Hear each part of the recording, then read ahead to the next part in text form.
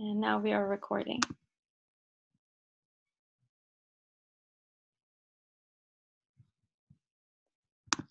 So hello everyone, my name is Katayoun Madani. I am one of the co-chairs of Incision, the International Student Surgical Network, and I would like to welcome you to the HeLa space and Oath Undone.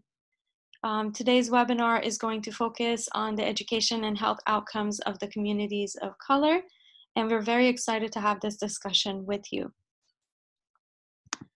Just prior to the start of the presentations and the conversations that we're going to have, I would like to invite everyone to take a few moments and participate in a pre-webinar survey that we have created. The link for this survey is going to be in the main chat box.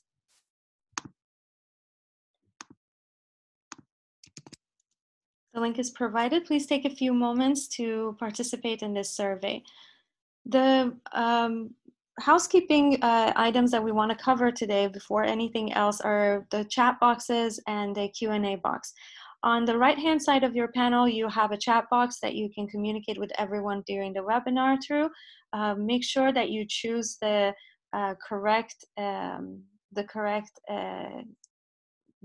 audience for your message. When you have a drop down there, you can actually look at the drop down menu and select the right audience. Someone was messaging that they did not receive the survey link.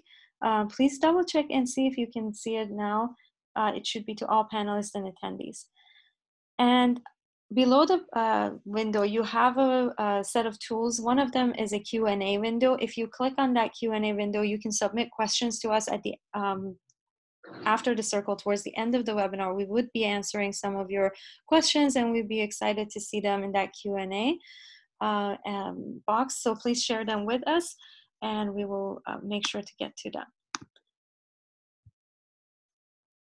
So just to give you a little background about why this webinar is being hosted today and where the entire idea came about. In 1951, Mrs. Henrietta Lacks, a 31-year-old African-American housewife, was diagnosed with cervical cancer and became a patient at Johns Hopkins Hospital. Throughout the course of her treatment, Mrs. Lacks had multiple biopsies done, and some of her tumor cells were expanded in the lab, and the scientists at the time realized that her cells had an interesting property, that they could grow and multiply for days without having any problems, without changing in nature, or without the cell line dying. So they called her cells immortal cell line. This became a reason why her cells became really valuable to use in medical research and became part of many medical experimentations and discoveries. Unfortunately, Mrs. Lacks passed away within a few months of her diagnosis. And during the time, it was not customary to ask patients for consent for this type of use of her tissues. However, never after this incident of being biopsied and the tissues being expanded, even when the consent process became customary, did her family or any of her children, her husband, been made aware or asked for consent for the use of her tissues in medical experimentations. Over the last 70 years, HeLa cells, Henrietta Lacks cells, have traveled the globe multiple times, and they have been part of the majority of the medical discoveries, from polio vaccine to treatments for flu to cancer drugs such as tamoxifen. And they have contributed not only to the healing of millions and millions of people and prevention of disease, but also to a large portion of what is the medical and healthcare industry. Her family has never received compensation for any of the contributions that were coming from her cells. And today, we thought that it was important in the context of discussions of structural racism that we discuss her story, as well as the effect of her story in the context of the effect it has had in the healthcare and how healthcare is viewed by the communities of color. this is an important story, as many of us who are trained in medicine or in science are familiar with HeLa cells. However, this story is often untold. So we are dedicating this webinar today to the memory and contributions of Mrs. Henrietta Lacks, and we're thankful for the enormous sacrifice that her and her family have made. With that, I want to a little bit touch up on why we are overall hosting the webinar. To begin with, why to have this conversation at all. As you're aware, over the past few months, there have been demonstrations, protests around the globe against racism, not just in America, but in many countries. We have had many conversations about structural racism. We have had time to take moments of reflection individually, hopefully, and as institutions, and really think about what needs to change. And in doing that incision and our partnering organizations, we wanted to have an actionable item. We wanted to do more than just lend our voice and our support for what was happening around us. And in that regard, we thought one of the best ways to do that is to have these conversations, one, and two, to have actionable items to teach our community about implicit bias. When you look at implicit bias training, however, from the medical community standpoint, while it's done, the training, it's not very successful. And the reason for that is the medical community and healthcare providers as a whole partake in the Hippocratic Oath and the belief, wholehearted belief, in fact, that they treat everyone equally. And this belief is so strong that it makes it difficult for them to understand, for all of us to understand and accept that we as humans have bias. And to look at that and to get to that acceptance and to deal with that discomfort of that acceptance, with the guilt of that acceptance even, we wanted to incorporate the Kubler-Ross grief model into this sphere of training and conversation.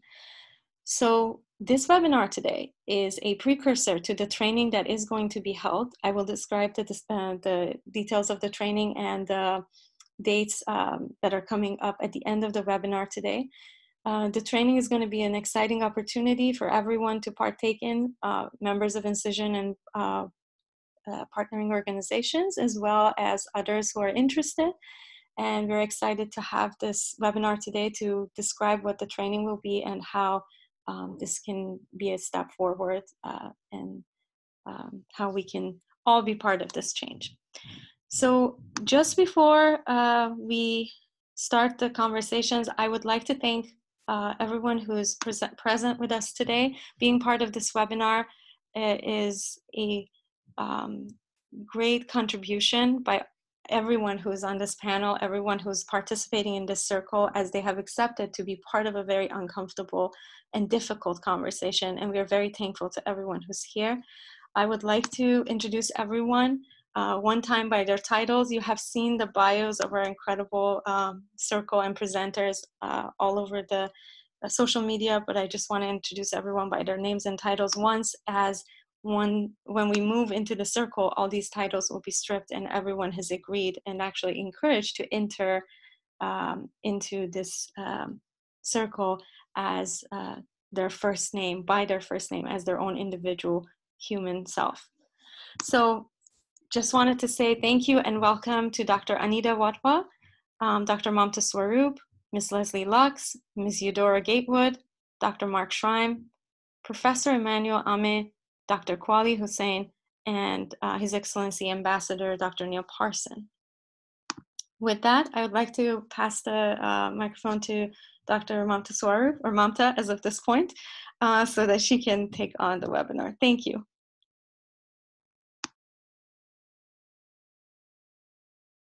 Mamta, you're mute. Of course I am. This is very exciting for me. Thank you for that lovely synopsis of what's happening. So I know in some parts of the world, it is after lunchtime or it's during lunchtime. And so as we start this process, it's always good to take a nice stretch as we're about to sit down right? And with our social distancing and all, right, it's, we can't be near people.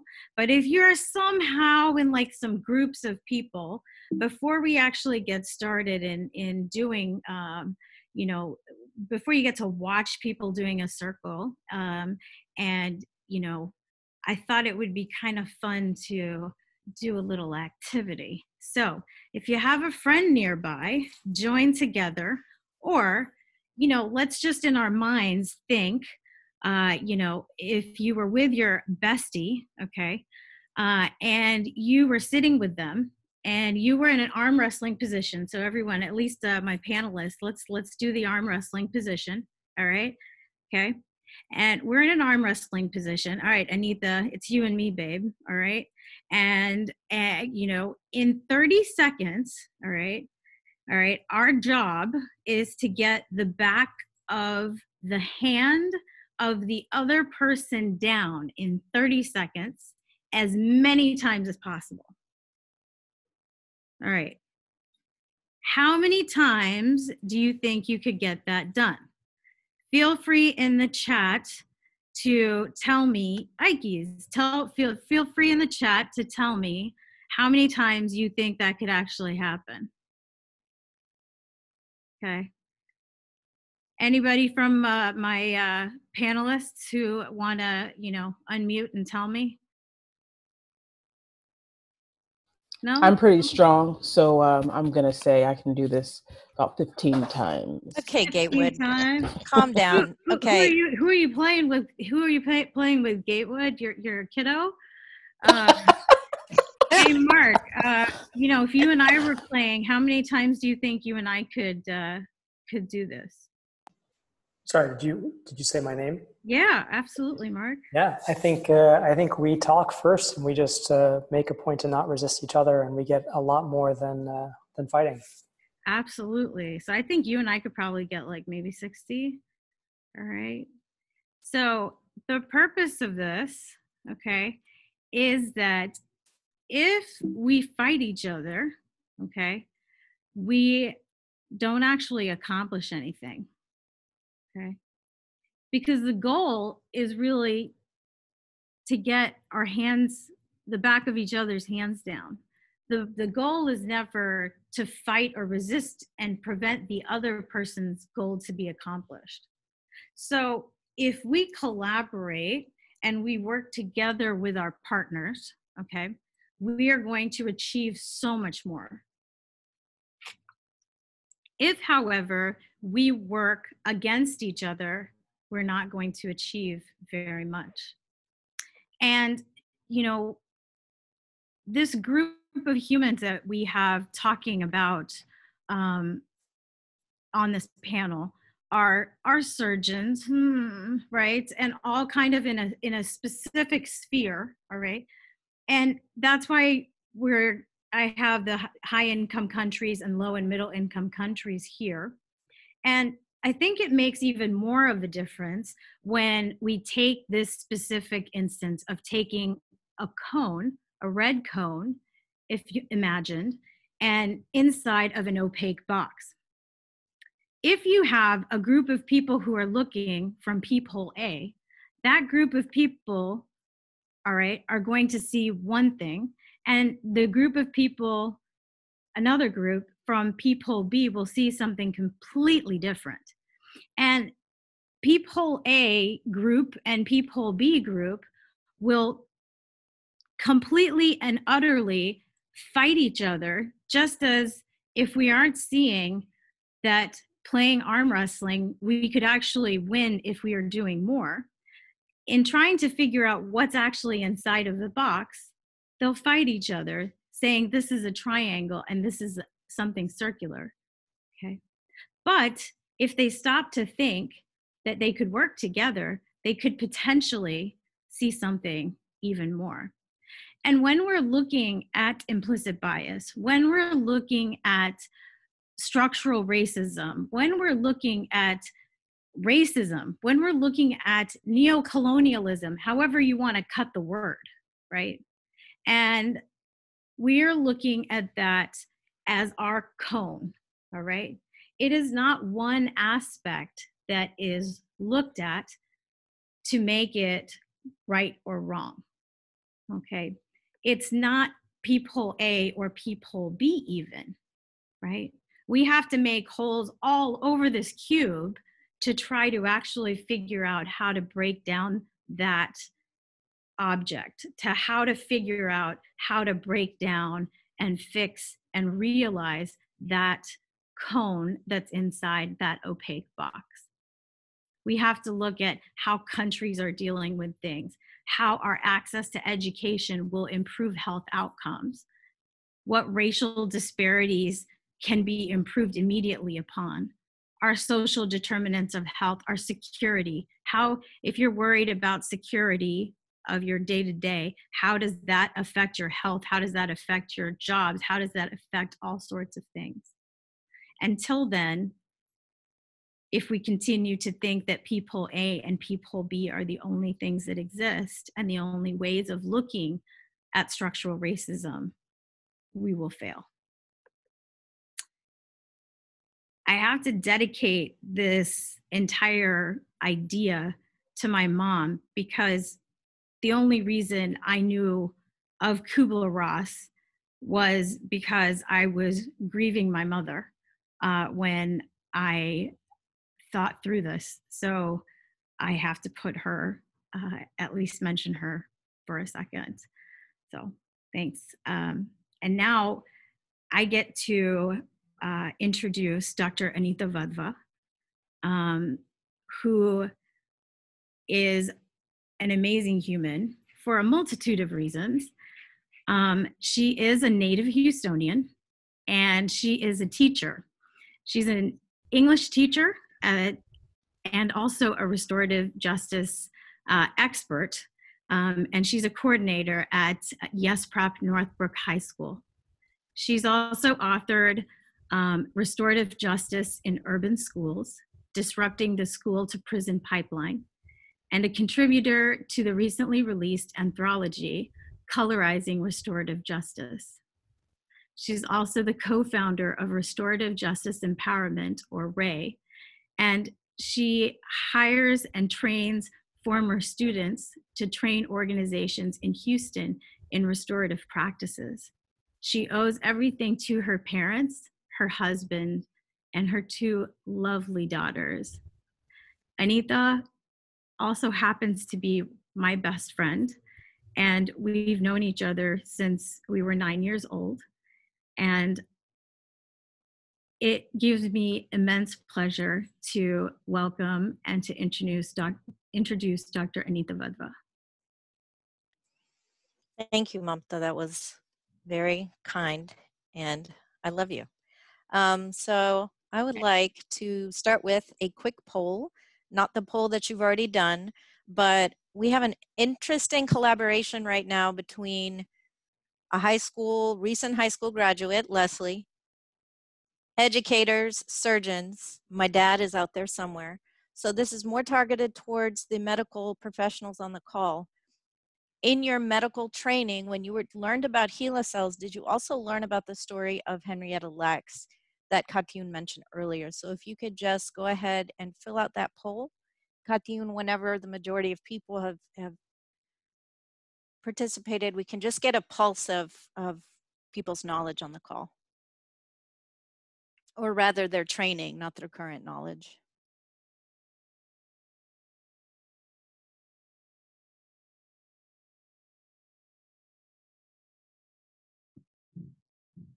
The poll is anonymous, by the way. Please don't be shy. Go ahead and respond. Yeah, this is not a gotcha question. We're really trying to understand how doctors are trained. So if you want to just go ahead and share for whatever amount of participants we already have.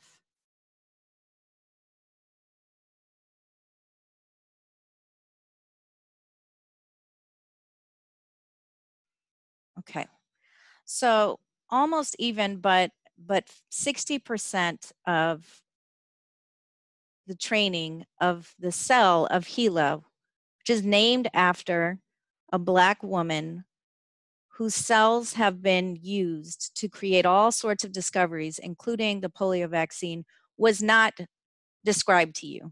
So most of us learned about Henrietta Lacks from HBO, from Oprah's movie, or Leslie, they're now teaching it in high school. So it's interesting that in medical schools, that was not valued as something that needed to be told, okay?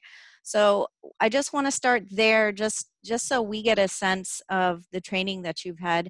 So I am Anita Wadhwa, and I am co-founder, as Mamta stated, of Restorative Empowerment for Youth. My other co-founder is Udoro Ekpin-Gatewood, who will be participating in the virtual circle later. And right now we have a lead youth facilitator, Leslie Lux, who is only 18 years old and will be facilitating the circle. So what we do is we train our young people in the high school in restorative justice, which I will give an overview of briefly. And then once they've graduated, we even have some high school students, we hire them as full-time consultants. What we found is a lot of times restorative justice has become a field that is professionalized and people are making a lot of money off of it, but the people on the ground in the community who are really organically doing it, their work is not valued. So Udoro and I, as women of color who had seen that pattern, decided we're just gonna start our own consultancy and hire our young people. I started teaching in 2001 in Houston, Texas, and one phenomenon that I participated in that I was not even aware of was the school to prison pipeline. So an issue that really gets in the way of teacher and student success is school discipline. We always hear, oh, okay, schools are a mess. But honestly, the way that adults have structured schools oftentimes creates this mess. So I was at a school that was largely immigrant from about 80 countries. But occasionally we would have students who would create a lot of disruptions. And as new teachers, we'd say, just get them out of the classroom. I don't want to deal with them. When I left the classroom, because the discipline issues just seemed, I was able to build relationships, but it just seemed like the system was broken. I learned about the school to prison pipeline and patterns such as 51% of students in public schools are white, yet only 31% receive the multiple suspensions. Zero tolerance is a policy that says you cussed at a teacher, now you're going to be suspended for 3 days. Students who get suspended are more likely to end up in the juvenile justice system and then potentially in the criminal justice system and to drop out. So this is called the school to prison pipeline.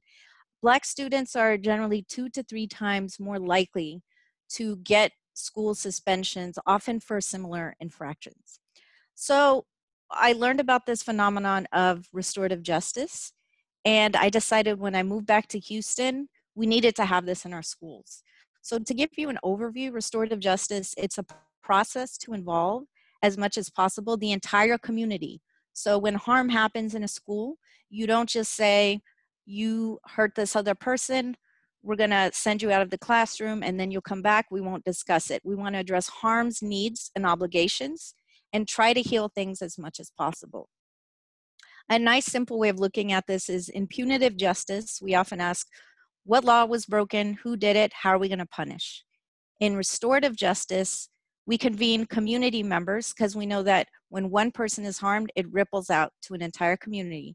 And we find out what happened, what was the impact, and what can be done to make it right. So right now, because you're gonna be looking at a circle in a few minutes, we wanted to give you an example of what we mean by a circle practice. And in this circle, you're going to see a harm that was addressed in Canada between a young man and his social worker and how they use the circle process to address the harm.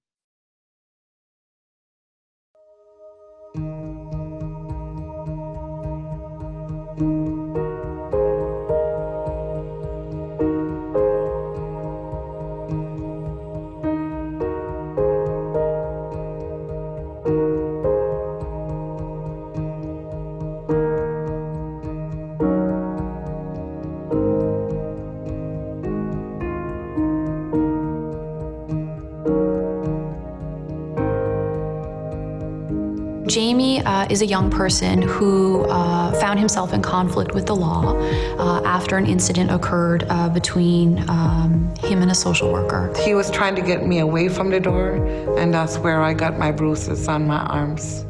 And because he kept pushing me against the filing cabinet. When I got to the office, I was just shaking. I didn't realize how much bruising there was and everything, and it was at that point my supervisor said, well, you know you're going to have to charge him. The Crown attorney felt that the young person would benefit from a Healing to Wellness Court program. In Jamie's particular case, he had a lot of supports, and he personally felt that he was at risk of losing those supports if he didn't acknowledge the harm that was caused. And restorative justice was felt to be the most appropriate way to amend those relationships, to offer Jamie the opportunity to discuss how he felt and perhaps why he behaved the way he did. It was the most culturally appropriate and culturally sound way to deal with this justice matter. The first time I met him, we're talking about a youth that had struggles in his life and going through so much, and he was pretty angry. And I do an assessment with them so that I understand more about what it is that they need, and then I make the call on who will be a part of that circle. Restorative justice offers the community the ability to give input and to reshape relationships, and provides a space to do that where there is equality amongst all of the participants.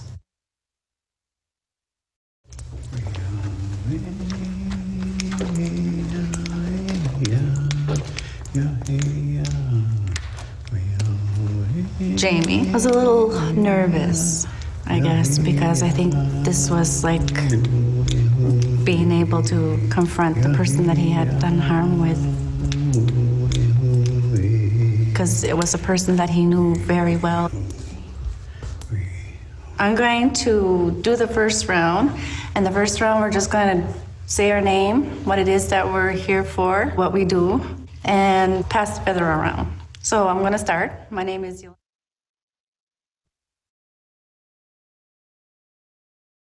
I was being put into a different foster home, which I did not like. It wasn't really my decision, really. I either had to go there or that's pretty much my only choice. I guess my foster mom at the time needed a break from me, and I didn't really like that. So I was saying stuff like what I felt and what things that I was going through, and apologizing, you know, that I'm just sorry and then it won't happen again. And that I got better, that I'm the new Jamie. When he apologized, it was a welcome surprise for me to hear it, yeah. But me and his foster mom started crying at that point because she's never heard it too, so it was really good to hear from him. I was glad I was able to tell him that I loved and cared about him, and that I was hoping that we would be able to repair our relationship again and start working on goals for him, not just for me, but goals for a better future for him.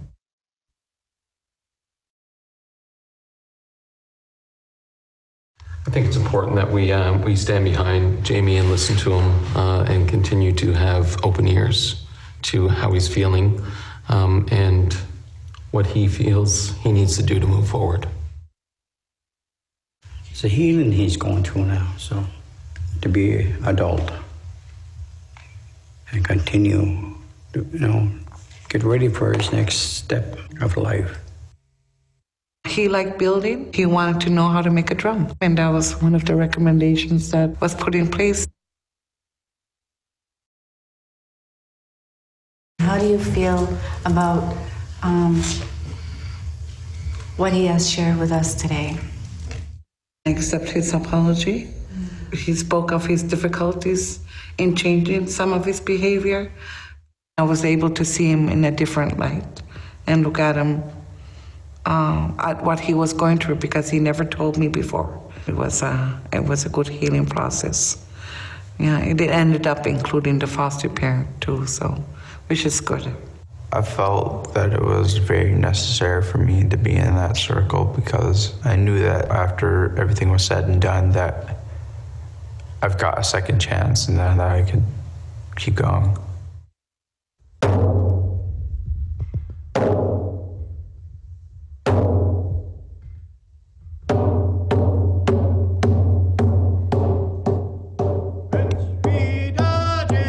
When we're able to go around in circle and hug each other or, you know, shake hands and whatnot, then you know that everybody's feeling good leaving here, and that for them to be able to make amends like that, to me, that's already progress, to open up that communication, to open up that understanding, to open up that relationship again.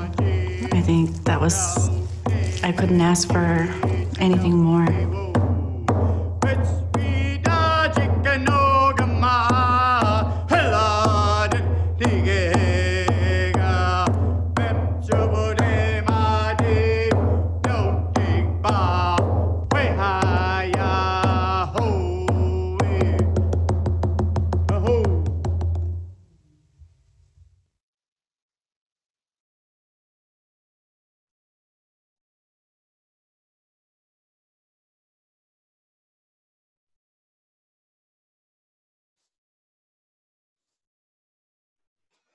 So the reason that we want to show you this circle is because a lot of times people think restorative justice was invented in the 1970s by criminologists because Howard Zehr, who's the father in the field, brought this term to basically the public.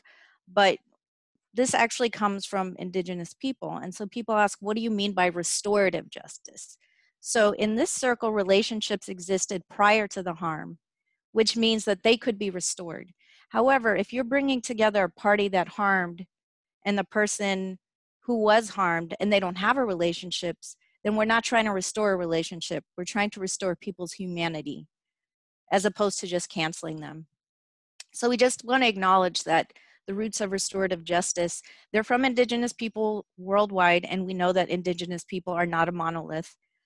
Edward Valandra, who grew up on the Sioux Reservation, says that non-indigenous people who practice restorative justice without acknowledging the harms that were done to their community are being very hypocritical. So he suggests, for example, they had a feather as their talking piece, that something that you can do when you have an important circle is acknowledging that harm existed. So in the case of Henrietta Lacks's case, how do we know that, how can we address the harm if we first are not acknowledging that Johns Hopkins engaged in a harm? Because there has been no formal apology. So he suggests that by acknowledging it, you can do it through a land acknowledgement, and the talking piece can have soil from the land, and you can say the land on which you stand belongs to, and you can talk about the people who came before you. So in Houston, and I may not be, I'm still researching, so I'm still learning the pronunciation, but it's Karankawa, Akokisa, Atakapa, Ishak, and Sana peoples. So if we apply this to the medical system, most of you are in the field, so you know that there's injustice there already. So an example is Black and Hispanic patients are significantly less likely to receive pain. Either their pain is not believed or they are seen as that they can withstand the pain more than white patients. Also, in this study, they relied on not just the implicit association test that came out of Harvard, which a lot of people have found that there's some issues with the science behind that. There were different ways to measure bias. So physicians who showed a high bias were more likely to dominate conversations and not listen to the concerns of their patients. And as well, they often use language like, we're gonna take our medicine, right? Just being condescending to Black patients, which then created a lack of trust. And so what I'd like you to do in the chat right now, you're experts, you're also practitioners, and you're also human. So can you help brainstorm to give us, again, as a pulse, as the educators in K through 12, what are harms in the medical system that you think could be addressed through restorative justice? That is a very broad question, but we'd like to start brainstorming what that might look like in the medical community. So I'm going to give you a few minutes, I'd say 2 minutes in the chat to drop in. What are some issues in the medical community that could be addressed through this community-led justice?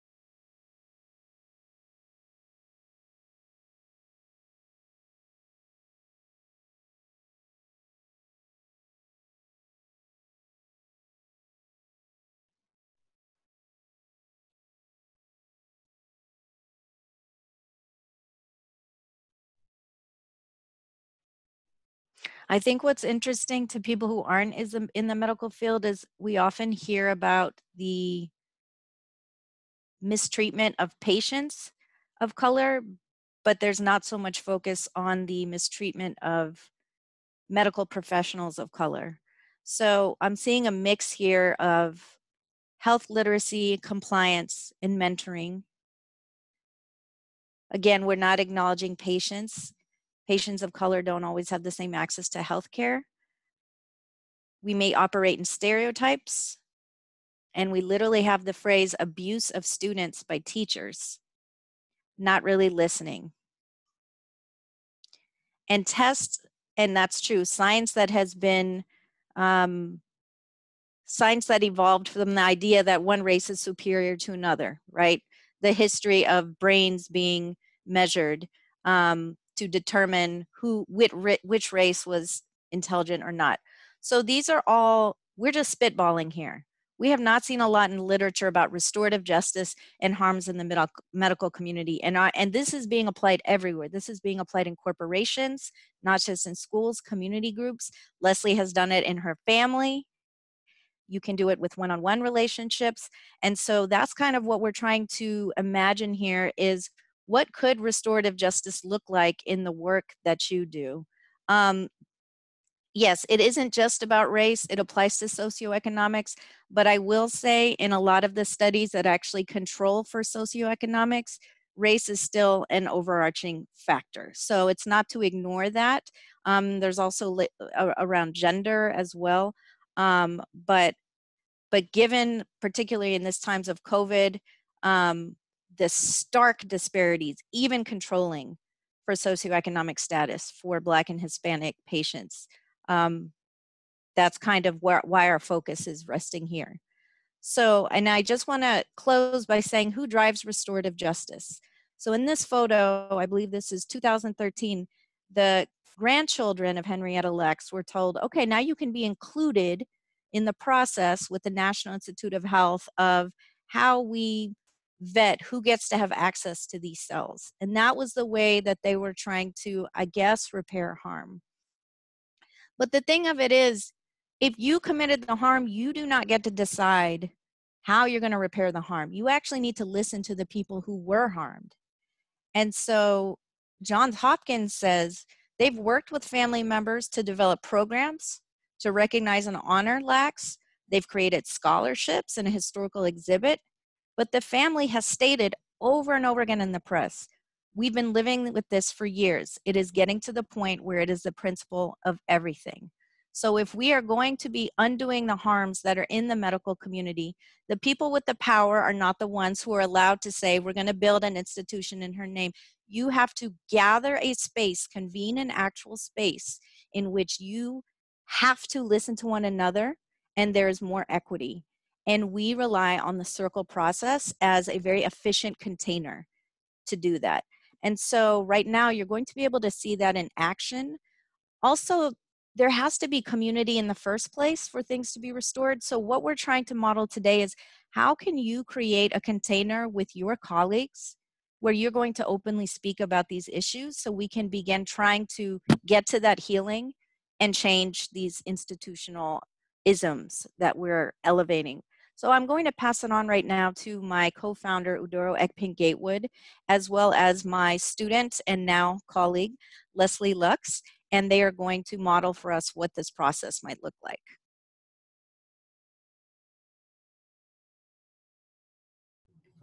All right. Good afternoon now.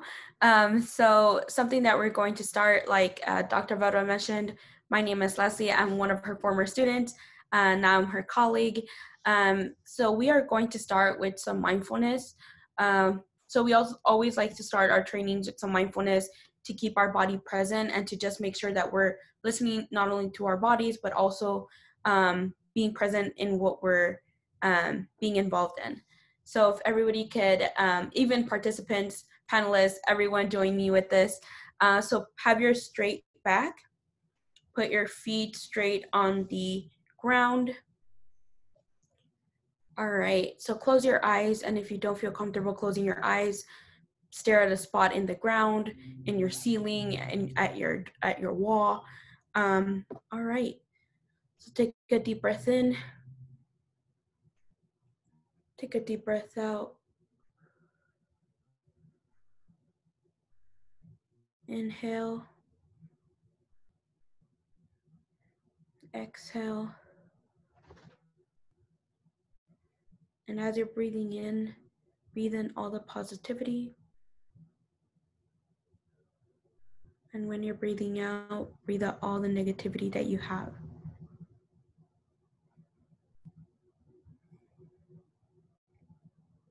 Breathe in. Breathe out.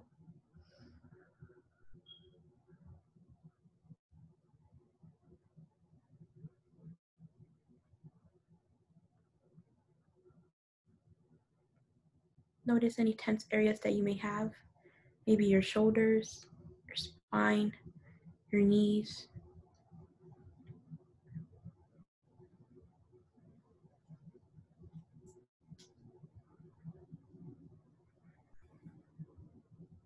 If your mind starts to wander off, focus back on your breathing.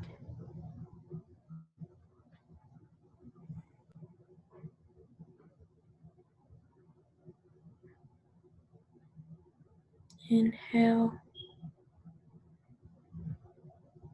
Exhale.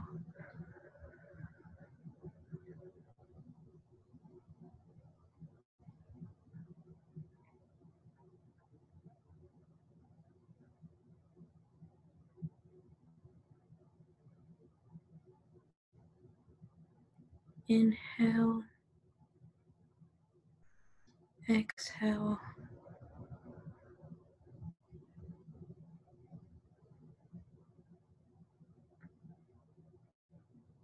We're going to do 2 more breathings.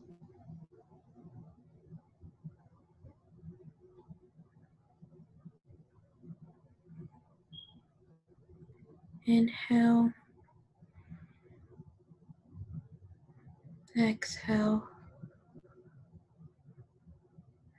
One more last time. Inhale.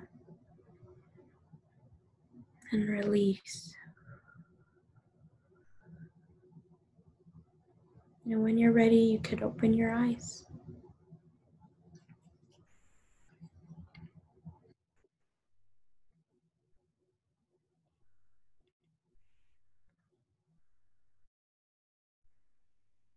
All right. So I hope that helped with brightening your day. Maybe you're present now. Maybe you are in the moment. A few norms that I want to go over before we start an activity and move on to the circle. So panelists, we encourage you to keep your camera on. Your face offers feedback, but also be mindful of your expressions. Secondly, mute your microphone when you're not speaking. We don't want any background noise to interfere with someone else's experience. And have your talking piece ready. We're not going to need it for the activity, but we will use it for the circle. be present as possible. If that means taking a deep breath in and taking an exhale, do that. And then also please maintain integrity in the process. And then lastly, show up as yourself and not as your title. And if anything happens, we'll give you the benefit of the doubt. Alrighty, so panelists, if you could please all turn your cameras off. We are going to do an activity called cameras on, cameras off. So everyone turn your cameras off, and I will say a couple of statements, and if the statements apply to you, turn your camera on. The first statement, turn your camera on if you feel excited about something in the last month.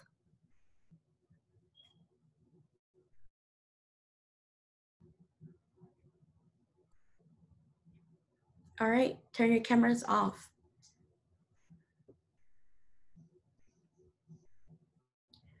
Turn your cameras on if you watched Tiger King during the pandemic.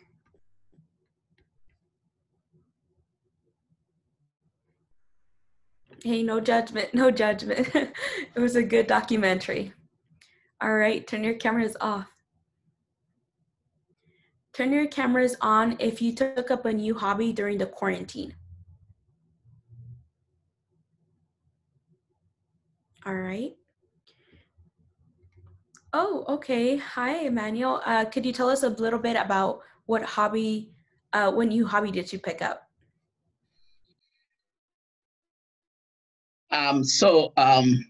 Previously, I didn't like spending much time watching movies, but during the lockdown, I gave it because there was so much time to stay with kids and the family, and I started enjoying it, and it's actually now become a habit.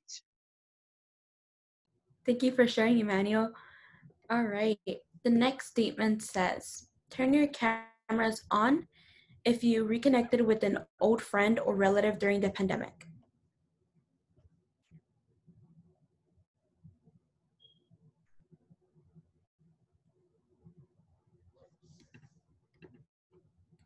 Who would have thought something bad could make us do something so great? Alrighty, turn your cameras off. This was one of my favorite ones. So turn your cameras on if you are an American Ninja Warrior. You just want to see if I'm paying attention, don't you? All right, thank you, Mark. Turn your cameras off. Turn your camera on if you celebrated your birthday during the quarantine. All right, no birthdays. Okay. Turn your camera on if you built something this summer.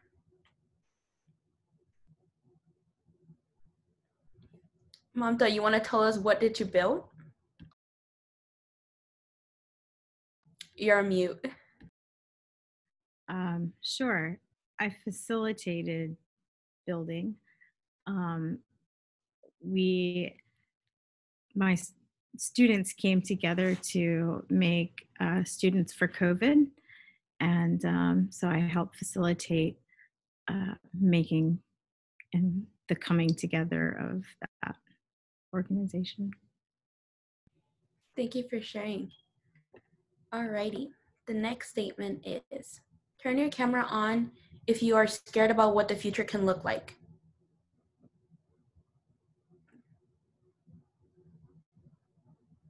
All right. Turn your camera on. Oh, okay. Sorry, I missed it. Turn your camera on if your pet helps you feel better during the quarantine.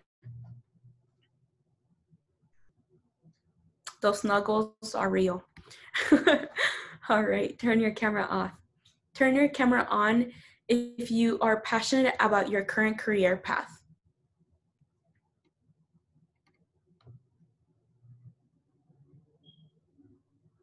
All right, I'm glad. Turn your cameras off.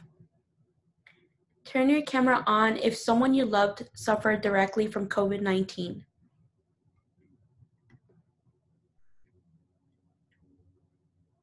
Turn your cameras off. Turn your cameras on if you sing in the shower. We love those concerts. I'll tell you that. We spend like 10 more minutes just singing. It's perfectly fine. Alrighty. Udoro, do you want to share with us what is a go-to song that you sing in the shower? Oh, wow. If it's not anything by NDRE, Jonathan McReynolds' "Make Room" has been my song of just, yes, where I am in my life right now. So yes, NDRE or Jonathan McReynolds. All right. Mamta, do you want to share one of your songs that you sing in the shower? You're on mute. Mine's all in Hindi that I sing in the shower. And there's my go-to song is from a movie from 1980. The movie's name is Hero, and Anita's rolling her eyes right now. So, yeah. Thank you for sharing. Turn your cameras off. Alrighty, the next statement. We only have a few more statements left. Turn your camera on if you created a TikTok account while in quarantine.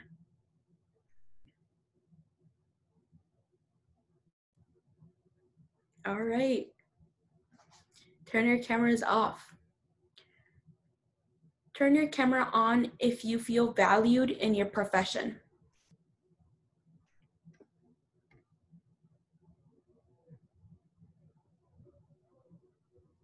All right, turn your cameras off.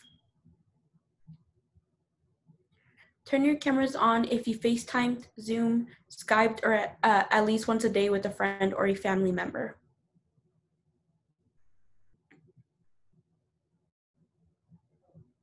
All right, turn your cameras off. Turn your cameras on if you attended a protest this summer.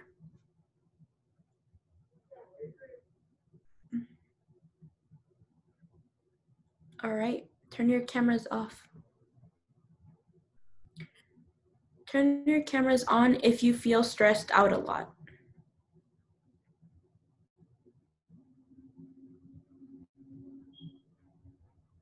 All right, whoever is not stressed out, please teach us your ways. We need tips here. We need some more meditation, something else. All right, turn your cameras off. Turn your cameras on if you're excited about challenges ahead this year.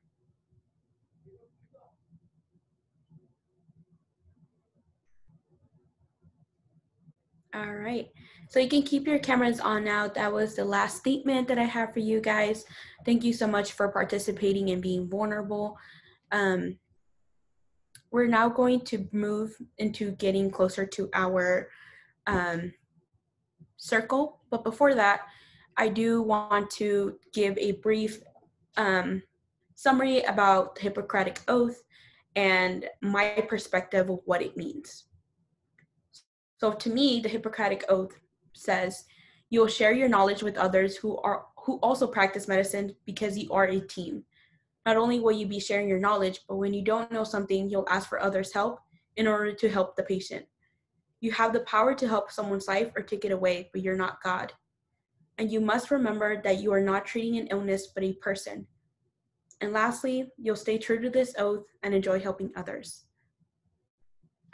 So I'm not targeting this at anyone, nor the panelists or nor the participants. This is just my summary of what the Hippocratic Oath and my perspective of it. Some things to keep in mind before we move very, very shortly into our circle. Like I mentioned, please have your camera on. This specifically to the panelists. Mute your microphone when you're not speaking. Have your talking piece ready as we will be using it. Please be present. And then show up as yourself and not as your title, and be respectful of others' opinions or thoughts. That being said, I will start our circle now. And I will start with an opening quote. The opening quote says, I will remember that I do not treat a fever chart, a cancerous growth, but a sick human being whose illness may affect a person's life and economic stability. This is a more modern version of the Hippocratic Oath written by a woman named Lasagna in 1964. We are now going to do a circle. I will be putting everyone's name in the chat feature.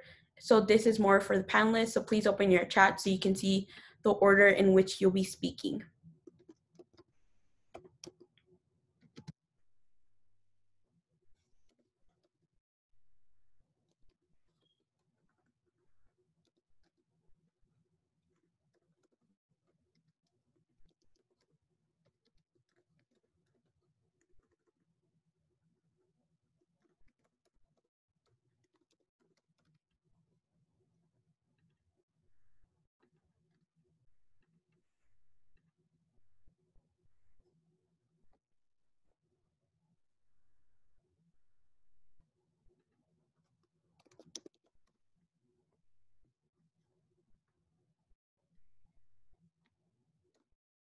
All right, so you should have received the order in which we will be speaking.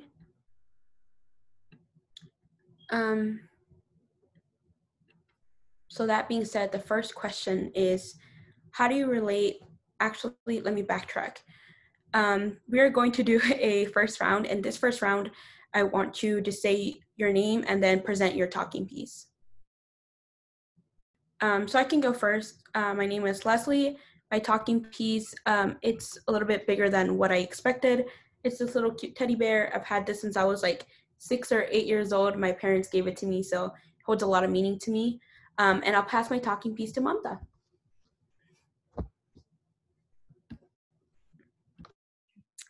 My name's Mamta, and this is my talking piece.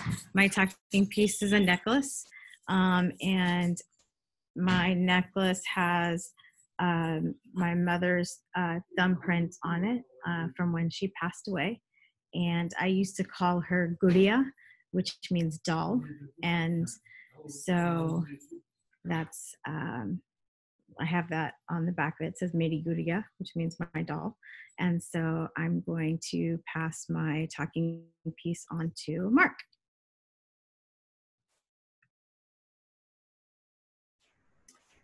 My name is Mark, and my talking piece is this little carved walnut that's carved into the shape of a cat. It's something I got in some travels about 5 years ago, and just sort of has special meaning to me from that. And I'm passing on to Emmanuel.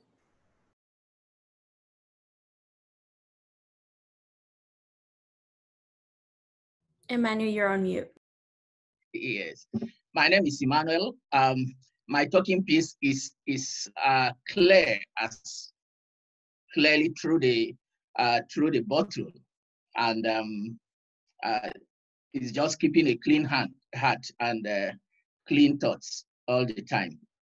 I pass my talking piece to Udoro.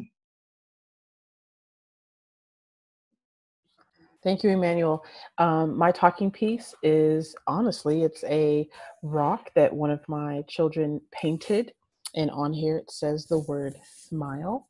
And so that is the talking piece I will be using. And I pass to Qaali or Qaali.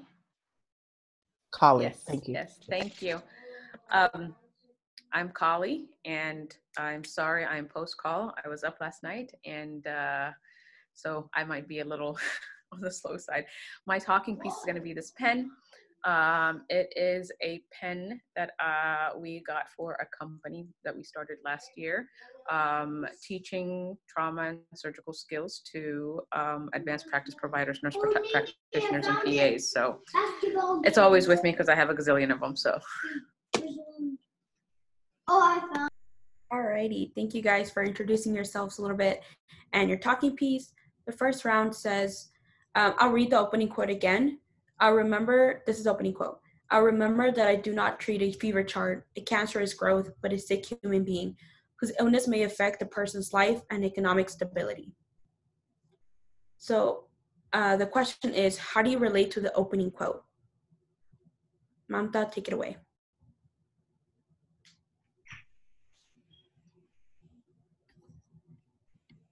I think that it makes me feel like I have to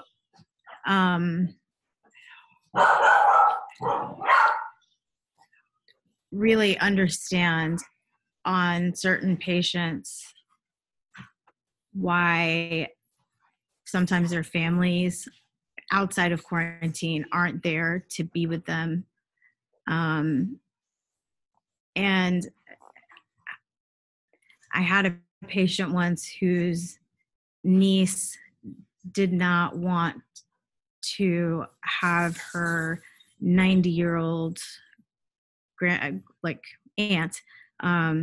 cared for an obstruction because she was unable to take care of her and didn't have funding to deal with her. And it was a really weird position for me to be in because she had medical power of attorney and stuff. And for me, it always puts me in a weird position, that quote, because there are times that when you're just going and you're in surgeon mode and you're just going and going and going, I'll miss like my resident feeling vulnerable during an ED thoracotomy. I had a second year who did an ED thoracotomy with me, and they're always so excited about doing a procedure like that, that I missed him needing me to debrief with him immediately versus later in the day. And yeah, that's how I relate to it. Maybe not perfectly, but that's how that affects me. I pass my talking piece to Emmanuel.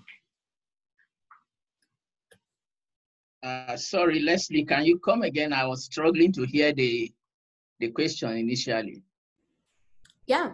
So the question says, how do you relate to the opening quote? What was the opening quote? The opening quote is, I will remember that I do not treat a fever chart, a cancerous growth, but a sick human being whose illness may affect the person's family and economic stability. Right. So the way I relate with it is in day-to-day practice, I see several kids that their families simply cannot afford to pay the cost of care.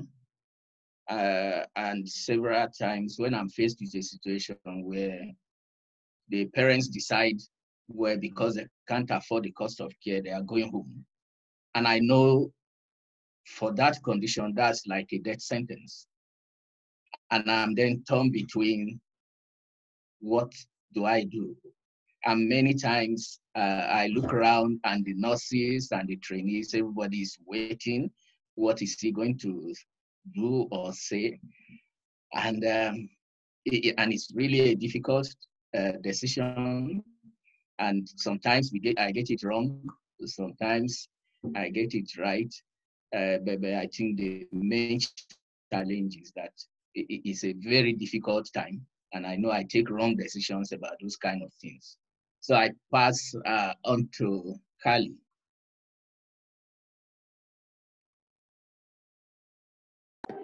Oh, thank you.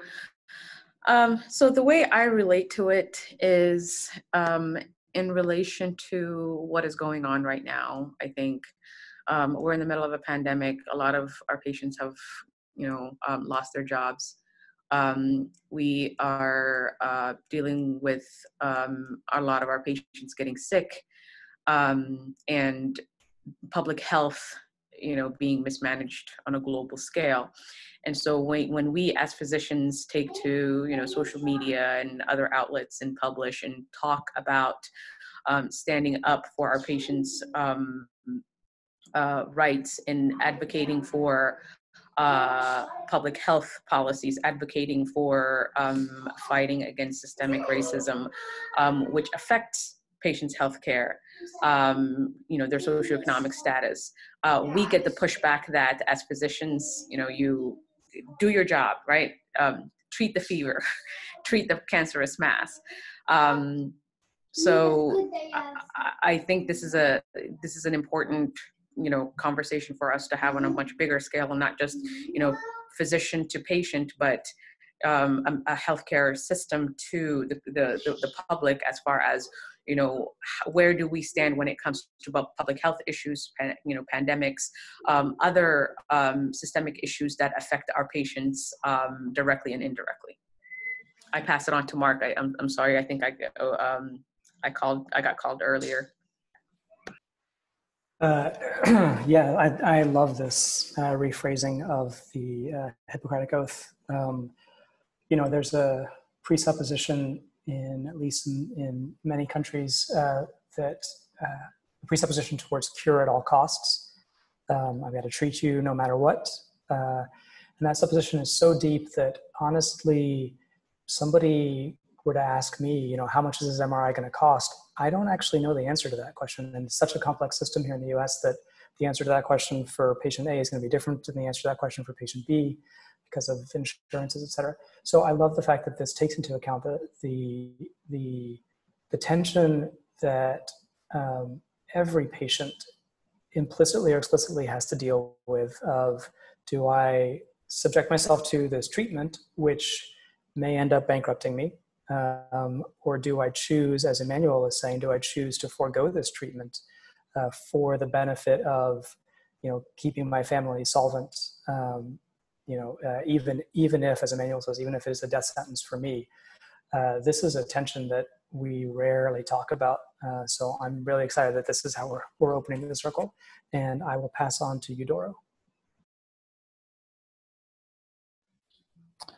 Thank you, Mark. So for me, I come from a place where I have been a patient. I have had all three of my children in a hospital. I have seen my youngest child and my oldest undergo surgery for various reasons. And number of how that quote relates to me is being a mother of a child who is seeking care. Honestly, while my faith and my trust and I do believe in God, I do believe in clearly a creator who is way bigger than me, bigger than all of us.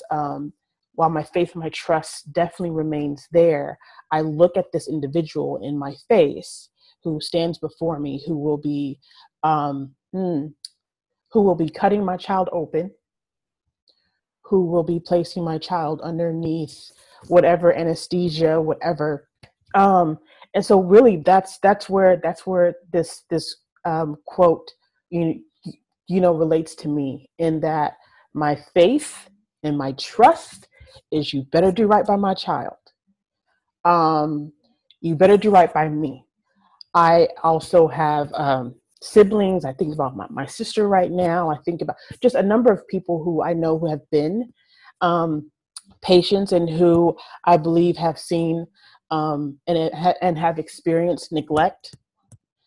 So for me, it really is, do you really stand by what it is that when you stand before me in that office, in that room, do you really stand by what that oath is? And so that's, for me, how I show up. So that's how that quote, relates to me. Thank you. And I pass to back to Leslie. All right. Thank you, everyone, for sharing and participating and being vulnerable. Just a quick reminder that this is a circle that could be uncomfortable, and it is okay. Our motto here at Ray is that you need to be comfortable with the uncomfortable. So please express yourselves, become vulnerable, feel that uncomfortableness. It's okay.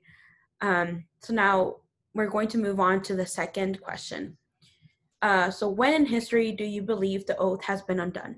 Not just the opening quote referencing, but the whole oath as its own. When in history do you believe the oath has been undone? And please look at the chat. I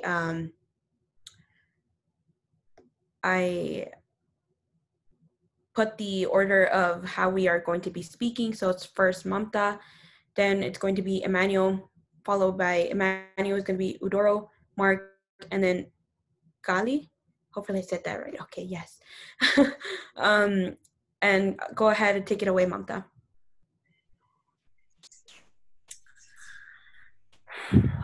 When has the oath been undone? I think that the oath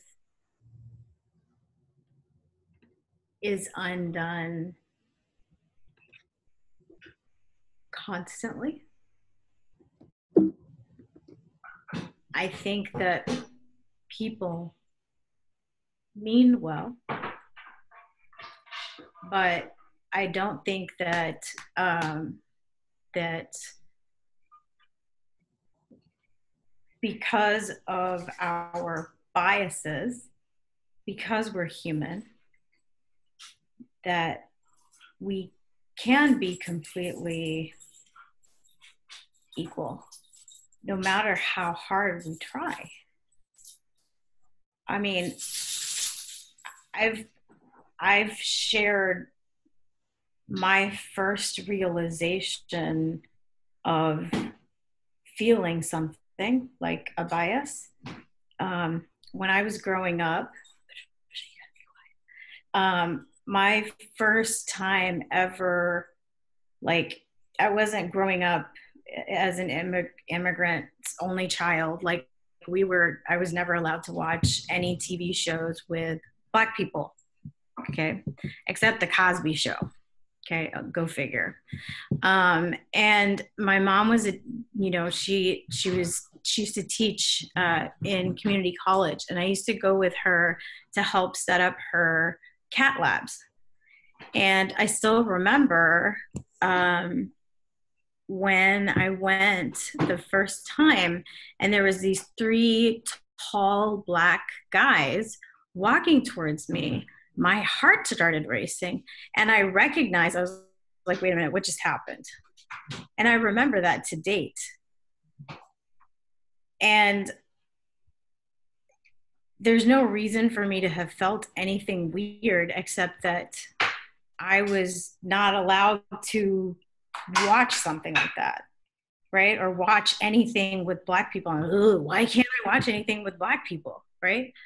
And I mean, that all went away because, I mean, I went to Ailey Hastings for high school, right? But it's a very interesting phenomenon. And so when we have different ways that we're raised, different things that are ingrained into us, and in the trauma bay, Qaali, right? Like, I'm sure you guys can relate to this. You know that, someone was a drunk driver and someone was the victim. Like, you don't want to, it's not something that's necessary for you to know. You don't need to know what happened. You have 2 patients who had a mechanism, and, that's all you need to know. You don't need to know what happened. Ooh, what happened at the scene? Like, that's not necessary information for you, because it creates bias, right? There's things you need to know, and, there's things you don't. And the reasons that we don't need to know those things are because we are human. And I think that the oath is undone all the time. I never saw that women didn't get more pain medication or get as much pain medication till I had, actually took off these rose-colored glasses and saw patients in the ICU, just not getting pain medication when they were extubated. We do it all the time, and it's something that if you recognize, you can do something about, but without taking that first step of admitting something, it's almost like in AA, the addiction, right? Like, you have to accept it to make any kind of changes to it. I don't know if that makes sense or not. I'm gonna pass mine talking to Emmanuel.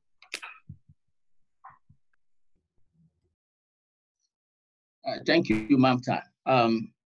So for me, I think that the oath has been undone when I don't treat the people I have some advantage over if I don't treat them well. And a common thing that I have to deal with all the time is when I treat residents in a way that is not right because I'm under pressure or because I'm expecting one resident to be exactly like another resident who is very good. And many times I forget that, look, every individual is different. Every individual has different ways of learning, but somehow under pressure sometimes, especially when things are going wrong, especially in the operating room or after surgery and things are simply not going the way they should. And sometimes I take it out on the resident who is supposedly the weaker person, and I see when I see the expression on his or her face, and I always suddenly realize, oh, look, this is not right, and I try to correct it. But again, we are human. It still happens from time to time, and I try to find a way to rectify that by getting together with the resident one-on-one after at a different relaxed time. But it's difficult. And I think as humans, we are faced with situations all the time, particularly when things are not going well for us or when we are under pressure.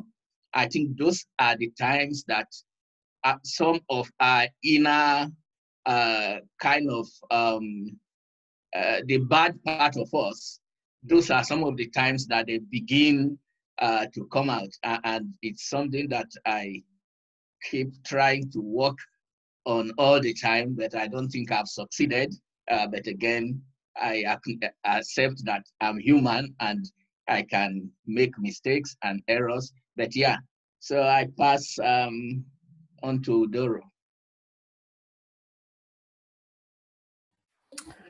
So for the question, as far as a time in history, for me, I tend to bring up, or I tend to think about our mental health sector, right? And so how so many times, especially when I think about in this country, so many people have just been shunned, just stashed away in some hospital somewhere, and only to like, wait, whatever happened to so-and-so? Oh, they went crazy, or they're hysterical, or and so where you almost, again, you don't see the human being, right? And so for me, that's what I've spent time. And even like I got to be on the East Coast a bit. And so even remembering from stuff that I studied when I was in school, there were certain hospitals that were opened up really to put people, if they couldn't control their behaviors, or they had maybe they saw things, or again, family members just didn't know how to deal. They could stash their family member away, and that was pretty much it. And so again, not seeing the human being, and only seeing the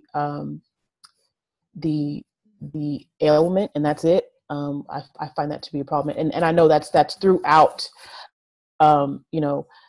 history. So for one thing, I would say in the United States, when they're just really trying to figure out mental health and how to work with it, they instead just stashed people away.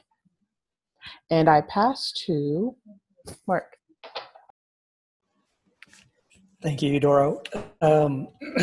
There's a line in the in the oath, it says something on the order of, I will not do harm or injustice to my patients. And, we know the oath is first do no harm, but the or injustice part, I think, is where we often fall down as clinicians. I think it may have been Qaali who said the idea that we need to sort of stay in our lane and do our, treat our fever chart, as opposed to recognizing and treating the injustice, which has both health effects and, to get back to our first question, economic effects on the patients that we treat. There's a quote that Key Park shared with me yesterday from Rudolf Virchow that says, "Medicine is a social science, and politics is nothing more than medicine on a large scale." So this idea that we take an oath to be more than just physicians in the traditional sense of being physicians, but physicians in a social and justice sense as well. And I will pass on to Qaali. Okay, thank you, Mark. So, I believe I heard, when in history the oath was undone, and I think history is very important as we got the first introduction of this HeLa circle, the story of Henrietta Lacks, and the history of medicine when it comes to treating our Black and Indigenous and Hispanic patients and other people of color. It's not great, right? And the fact that we're not taught this in medical school, in residency, is very detrimental. And so in studying up on this history on my own, one of the things that I think we do a disservice, because when you don't know history, we repeat it, and we are continuing to repeat it, is how enslaved people were treated. Physicians were the people on the front line having clinics where they evaluated enslaved people and basically made a lot of money off of treating them, getting them better so they can go and do more work and get more abused, right? There was an entire career where people made money off of treating people so they could be enslaved, so they could be mistreated, right? There's a gynecologist, Marion Sims, who practiced his surgical skills on enslaved women, perfected his skills, and then moved to New York to practice his newly found skills on white women under anesthesia, right? So one of the things, when we talk about implicit bias, and when we talk about, yes, we're all, mommy, give me 1 second, I'm sorry. I'm homeschooling a lot of kids. So when we talk about implicit bias, we're barely scratching the surface, right? We don't know the history under which our textbooks were written and based on. When we don't give, women not enough pain medications, and when we have, there's a survey that said, I think it was at least, I believe 40 to 50%, of medical students believe that Black people do not feel pain, that their skin is thicker and they do not feel pain. Therefore, they do not get more pain medications. They do not get enough pain medications, right? So racism and mistreatment and injustice is engraved in our curriculum, right? So unless we learn that history, unless we find out and trace back where in our history, where in our medical curriculum, we abandoned that oath a long time ago, right? It's not what we do on a day-to-day basis. I think we're all human beings, and we all, there are days when we do great work, there are days when we fall short. But we have a medical system that was never designed for people to be treated equally. So I feel like that's an excellent question. And looking back at how the medical system, and it's not just the US, it's not just isolated to the US, it's global. There are Indigenous people that are mistreated. So unless we go back and figure out where have we abandoned that oath and where did we start treating people unjustly or unfairly, I think we're very far away from having a more fruitful discussion on equity. And I pass back on to Leslie. Thank you, Qaali, and please don't apologize. We understand that you are homeschooling, but thank you anyways. We are going to move to our last question.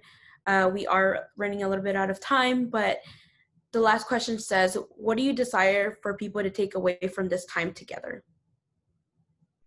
And I will be posting again the name of the order in which we are speaking. There you go. So again, what do you desire people to take away from this time together? Mamta, take it away. Yeah, taking in the question. I think that the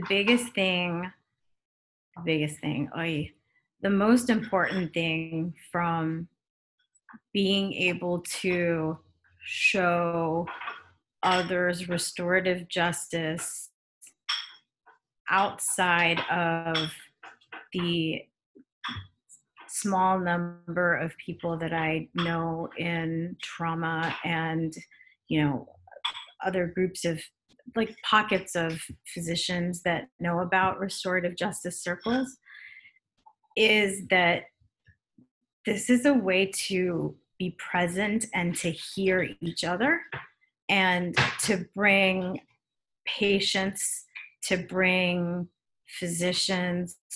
And when you actively listen and you decide to make yourself vulnerable to each other, that's when you're able to make change, like real change, not the fake kind of BS-y change, but like real change.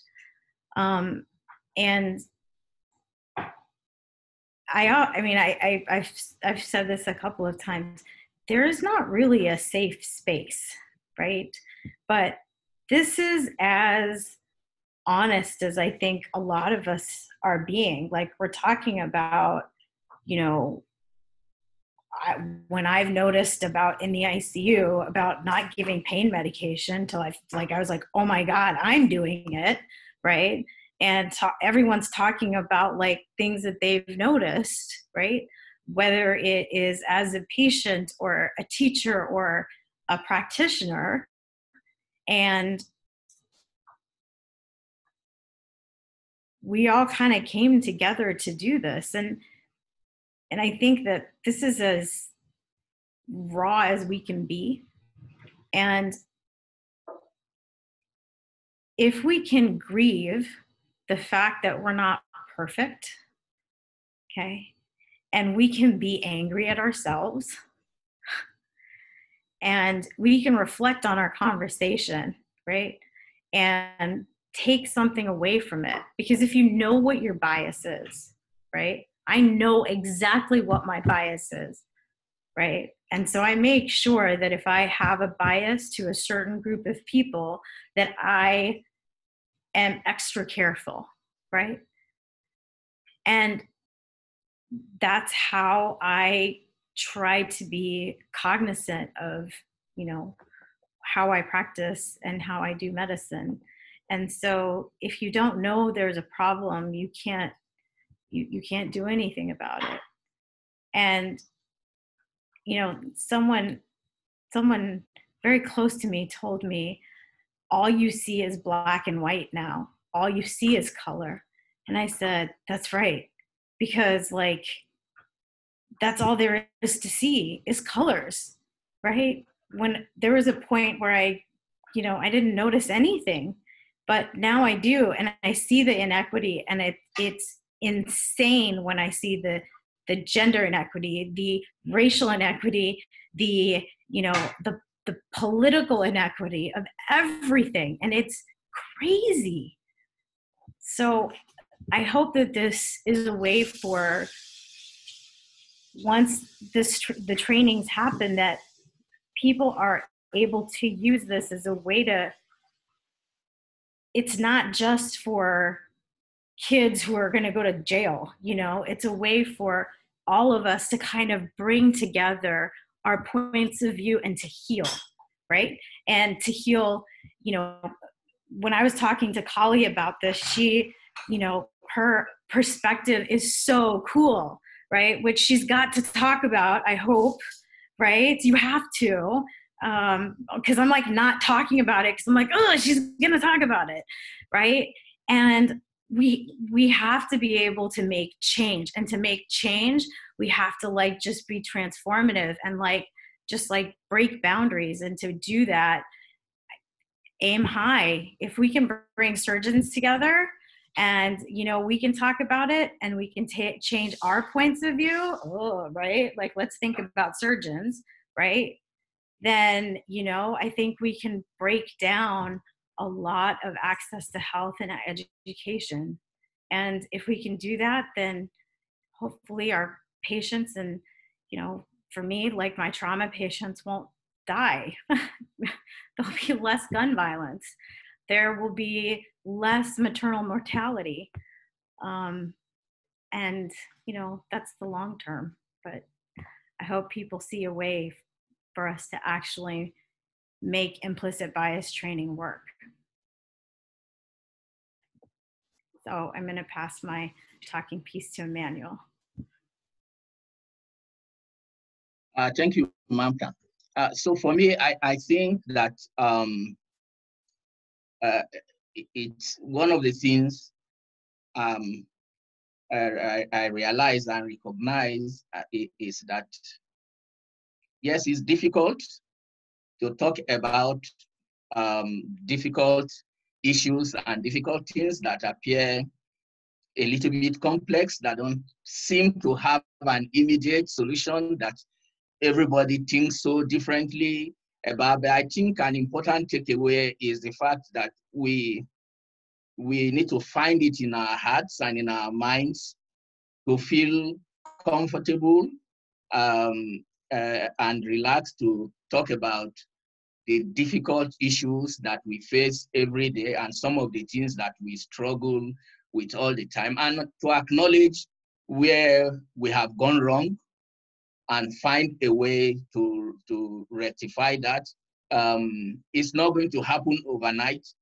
When Leslie asked the first question, and as Mamta was speaking, and I knew it was going to maybe come to me, I was like, oh, okay, this is going to be a very difficult time and tense time. But as we started talking, I started feeling more and more comfortable and more relaxed and more open. And I think that as humans, that's just the reality.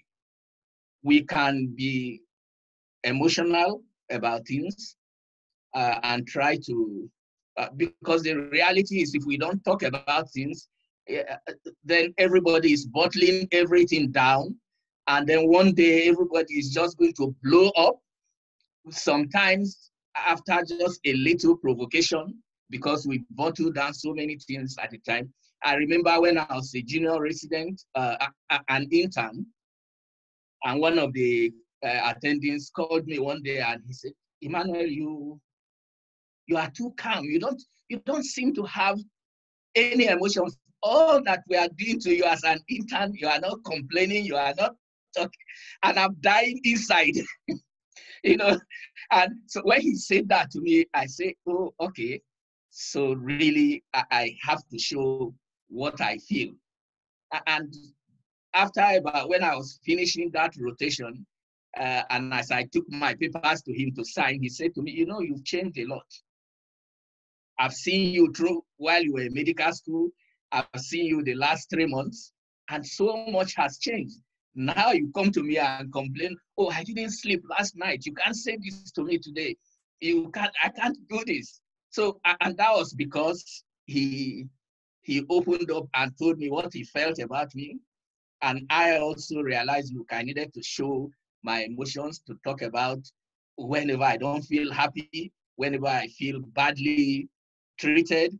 And I tell you, in the medical world, especially in the surgical world, we do horrible things to our trainees and residents all the time. So I think for me, the biggest takeaway is finding it in our hearts and minds to feel comfortable and genuinely, openly talk about these things. I pass on to Udoro.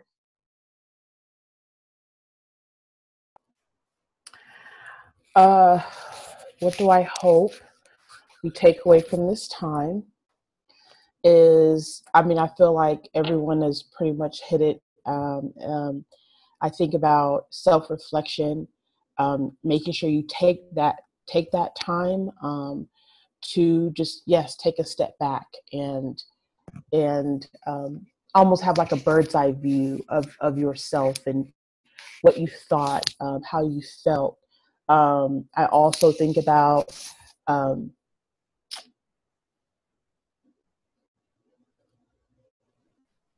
I'm hoping we can walk away, again, listening. Mamta, you totally hit it. You know, true listening is, for me, once again, seeing the individual for who they are, seeing, you know, that's someone's child right there, that's someone's parent.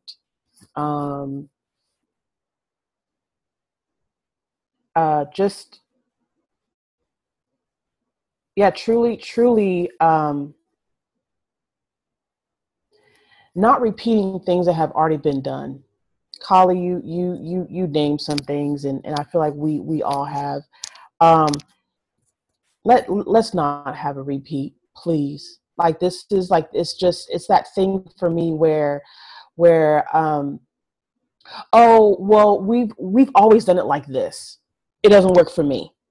So how about you change that when it comes to me?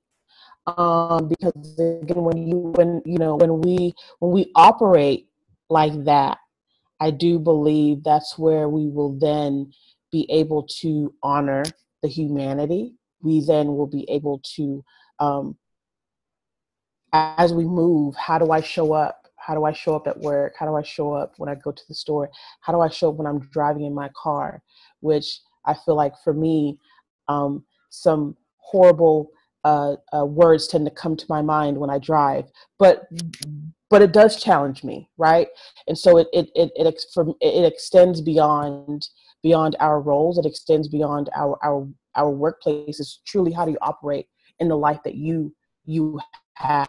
And so if you wake up with that mindset, you will be a little bit more mindful how you treat the people that you live with. You'll be a little bit more mindful of how you show up to work. You'll be a little bit more mindful. And so that's my hope for us, that we reflect. Introspection is huge. And let's not repeat what's been done. Yeah. So again, thank you for this time, and I pass to Mark. Thank you, Udoro. What's going on in my head is kind of inchoate, not fully formed. So bear with me for a second. First of all, as surgeons, we're not used to this, right? As surgeons, we act and stop the bleeding afterwards. And it's not a bad thing. It's what we have to do when we're in the middle of the operating room. It's a skill that comes more or less naturally to some or the other of us, but eventually it's something that we all have to kind of learn how to do. The problem, I think, goes to what Udoro was just saying, is that quick action to fix the problem is going to come from positions of sort of our own current implicit biases, and so to stop and to think and to talk and to listen. At some point, action does have to happen, but I really hope that what comes out of this is the idea that we're not going to undo, centuries of like literally constructed and legally constructed inequity by December. And not just by December, but by doing the same things that we've done before. It strikes me often when I read stories of some of these things, Henrietta Lacks, there's a question in the Q&A about the Tuskegee experiment. As hard as it is for us to think about this, the likelihood is the vast majority of people involved in doing these things didn't think they were doing anything wrong. They came from their own backgrounds, their own structures, their own histories, and we are not immune to that. So if we decide to do something, we collectively, in 2020, it's going to be built on our own histories as well. So I think that's what I really hope comes out of this, is that we,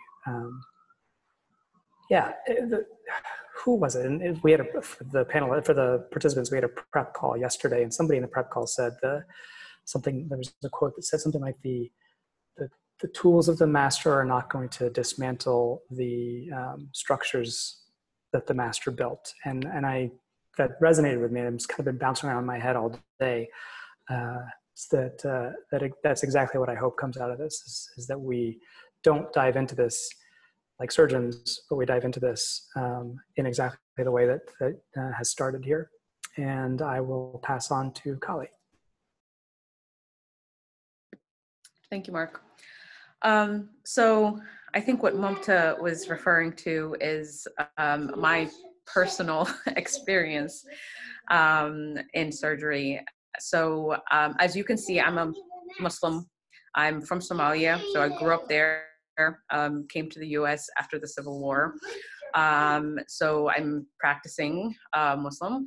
I've always been interested in surgery and have always wanted to, to operate. So my entire experience from the time I expressed, interest in surgery to the time where I graduated and I was a practicing surgeon, the answer has always been no. Right. The answer has always been no. You are not a typical surgeon. You are not. This is not meant for you. So I, kept my head down and did the work. And then when I got into residency, my intern year, I started having kids. And so I had, and in a program that has never had a resident give birth during training, so there was no maternity leave policy. And so the answer I was given was that I should quit, that I should leave the program because, it's never been done. It'll never be done. So as the most junior resident to get pregnant with no maternity leave policy, I had to kind of, work through the system to figure out, okay, I'm here. I'm not going to go anywhere until I physically can't be here. How do we fix the system? So we ended up borrowing a maternity leave policy from our OB-GYN department and adapted it into our policy. Luckily, I had two chief residents who were pregnant at around the same time who kind of helped with that. So after that, I got pregnant again my second year, my fourth year, my chief year. I had twins, and then I finished, and then I came back as a fellow to do my critical care fellowship, and I had my sixth baby at the time. And as I'm doing this, and I'm, guys, can you keep it down, please? And so as I am doing this, and I am, taking good care of my patients, getting along well with my, fellow residents and nurses, and, and nothing to indicate that I'm, a bad physician. The answer has always been, this is not meant for you. You should quit, right? And so even after I had finished and I passed my boards and I did everything, as a practicing physician, a fellow surgeon would tell me, who are you to tell us how to operate and how to do surgery, right? So my entire being, my entire persona was deemed unacceptable in this field. So, and, I had a lot of support, thank God. I had a lot of, family, husband. And so one of the things that I do right now is I speak about these experiences and I talk to these experiences to say, we have a system that was never designed for many of us, right? We say diversity and inclusion. We say, we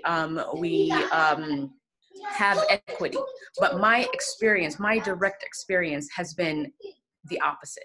Right? I had family members who, I go to the hospital with, and when I'm quiet and I don't say anything, they get treated terribly. They get talked down to, they get inappropriate diagnoses. But as soon as I start speaking up and I start using medical lingo, all of a sudden everybody is on good behavior and now they're doing the right thing. So I use that experience to empower the Somali community to teach them how to advocate for themselves and how to improve, their health literacy. So one of the things that I would like, for people to get out of this is the power of the individual. Right? I don't think we emphasize that as enough, and we say this is a huge problem. Nobody can take, can take it on. I understand, but if we empower individuals and we have a collective action of individuals who are empowered and who are capable, look at the millennial generation right now with their use of social media and how impactful they are. Right? It's multiple individuals coming together to fight, for one cause. Guys, can you please, 5 more minutes. I apologize. So that is one thing I would like for this to be, in addition to what everybody said about speaking up, about, sharing your feelings, sharing your experiences. You sharing your story and your experience can power the next person to say, you know what, I can do that. I can tell, and what I tell my mentees is, there are some sacrifices that you'll have to make. Not every person, not every person is going to be, a cheerleader, and not everybody is going to be supportive, right? The person who's being, an impediment to you, use that as fuel to fire you to say, you know what, I'm going to get there. I'm going to make it.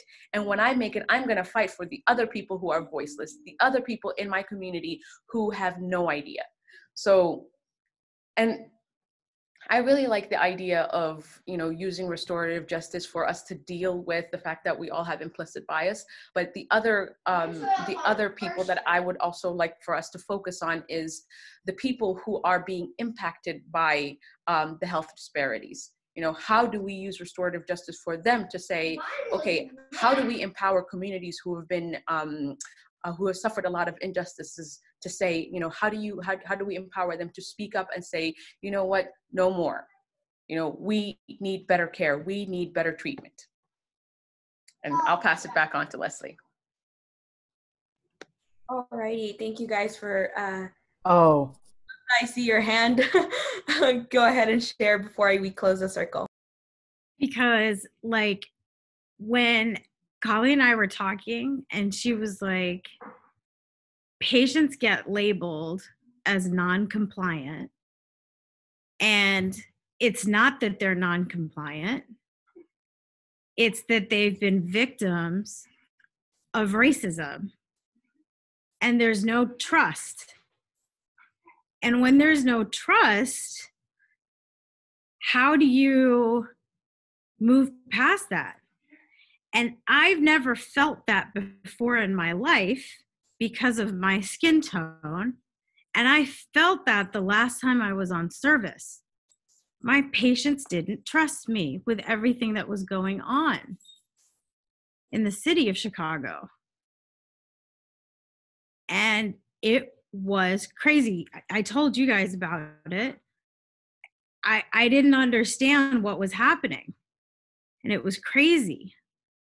And so I think to be able to have healing like you this is totally your idea, right? Of healing communities.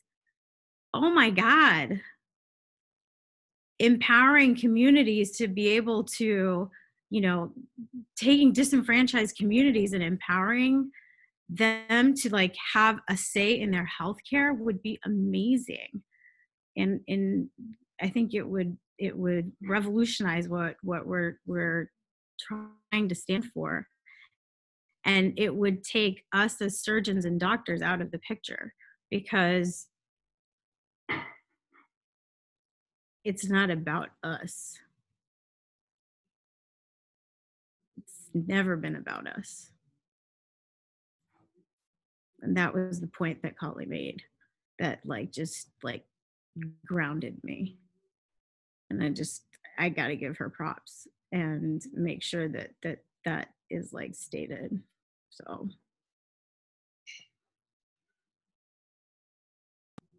Alrighty, thank you everyone for sharing and being vulnerable and accepting to be in this place. I want to say Udoro, Mark, Mamta, Qaali, Emmanuel, you are seen and you are heard. And with that being said, I am going to close the circle. The closing quote for the circle is, if you don't sacrifice for what you want becomes the sacrifice. And that's by Jay Shetty. And with that being said, thank you guys for being in here in the circle with me and letting me be part of this. Dr. Wadhwa, I'll pass it back to you. Hello, everyone. I had one meta comment. First of all, thank you. I mean, that was really mind-blowing. My mind was all over the place. If this is Qaali post-call, I don't want to know what it's like pre-call. That's all I have to say. Actually, I do want to know. I take that back. But every one of you, made such good points. I just want to make a meta reflection on the circle process, particularly virtual circles. The chat feature, and we're learning as we go, but I do want to name that this has happened in other trainings. Sometimes things occur in circle that can actually create harm. And I just want to point out a comment that was made in the chat. It was a joke about the pronoun usage and kind of like, I couldn't tell, kind of making, basically it comes off as, and I don't know the intent of making light of pronouns. And this is actually the exact example of what we're trying to combat in this webinar, is we're trying to combat oppression and create liberation and create dignity for all people. And we know trans patients have many health disparities, and particularly trans people of color. And when we look at trans people of color being murdered, it just feels like a pronoun. However, if you were called out of your name every day, if I identify as she and her, and everyone call me he and every day, that is a constant microaggression. So even though, okay, you think everyone should know I'm a she and a her, we do that to model that we see you as what you identify as. And it troubles me that if that is a bias that emerged in the chat, it's probably not the only one. I myself have perpetuated transphobia at some point for a lack of understanding. But having trans students, trans friends, this is not a canceling moment. You were trying to figure, do you keep that person in the webinar? Do you kick them out? Restorative justice is about naming the harm. Like Qaali said, restorative justice is not for the people who oppressed to say, this is what I'm going to do to repair. It's the people who are harmed. So I want to name that, not as someone who identifies as trans, but as a harm that came out. And it's just a meta reflection, and not to shame anyone, but it's an issue that needs to be raised for all people, but particularly medical professionals. And with that, I'll just pass it on for you all to continue the debrief. Thank you so much, Dr. Wadhwa, for mentioning the harm that occurred and addressing it. It was very important to do that. And I want to thank everyone who participated in the circle. I also found it very inspiring, very empowering to see faculty, surgeons, members of RAY who are specialized in this talk in such an open and honest way. I think it was an incredible and educational experience for everyone who is watching. Leslie, I believe you have some debriefing before we go into any other Q&A that we have from the attendees. So I will pass on to you for any debriefing that you have from the circle. Thank you. And with that being said, so we are going to debrief a little bit. So this is more for the panelists. So how was it to be part of a circle? How was your experience? And we can go in the same order as we had when, with the, all right, we can change it up. We could change it up. Just for the sake of. Let's go backwards. Okay, we can do backwards. Alrighty. Qaali, they caught you off guard. Caught me off guard. Okay, so I think it was a pretty interesting. And because we started out so broad, I think we hit multiple different things. The one feedback that I would have is, my impression of it initially was, implicit bias and how we use restorative justice in dealing with implicit bias. And the questions I thought were just a little broad, but I think as a starting point, I don't know if these circles are things that are continuous and happen multiple times with the same group. If that's the case, then I think starting off broad and then niching down is good. But I thought this was a very productive conversation. So thank you guys. Thank you, Qaali. And since we are going backwards, Mark, you are the lucky one. Thank you, Leslie. I don't have a lot more to add from what Qaali said. I think, like Emmanuel said, I was a little nervous. Wasn't really sure what to expect coming into this. I think the conversation, just what I love most about this is that everybody answered the question in a slightly different way. Everybody's understanding of the question was slightly different, and in doing so, we ended up getting at all sorts of different angles on this that any one-on-one conversation may not have had. I agree with Qaali that it does feel like this, and I know you all have plans for more training after this, but it does feel like this is the start of a conversation rather than kind of the wrap-up of a conversation. And back to you, Leslie. Alrighty, thank you, Mark, for sharing. We are now going to do Udoro. It's your turn. I would say, I mean, I honestly enjoyed it. I've never been in such a beautiful room of people who y'all are in a totally different realm of profession than I am. But this was, it was, I feel like just being able to connect to you all and be able to listen and to actually live out what I believe we all need to be able to do. And so I enjoyed it. I actually have a lot of questions, but I think we just need to save for, a time when we could be off of this.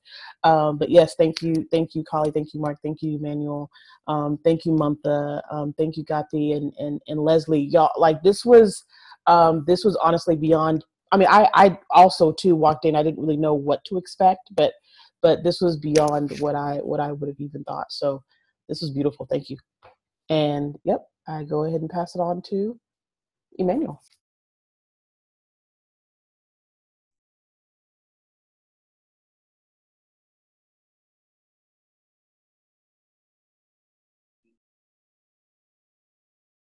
Right.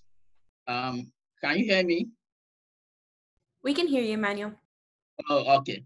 Right.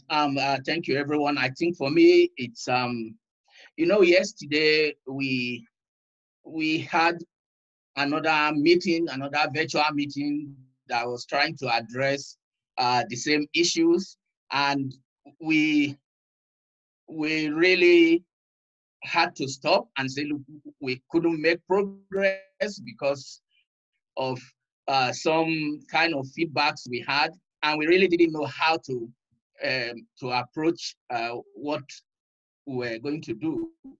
And I was really looking forward to today because I was like, well, perhaps maybe from today's circle, we'll get some ideas. And I think really, even though this is the first meeting for me, I think it has achieved so much.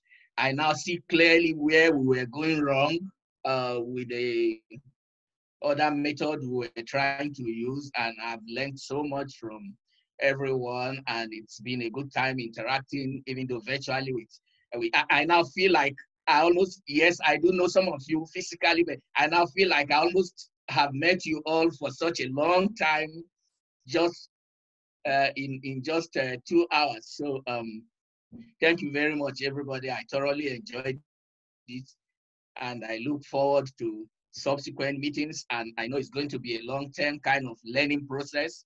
And luckily, what the American College of Surgeons teach us is to be open to lifelong learning. And I think really this is one of it. So thank you very much, everyone.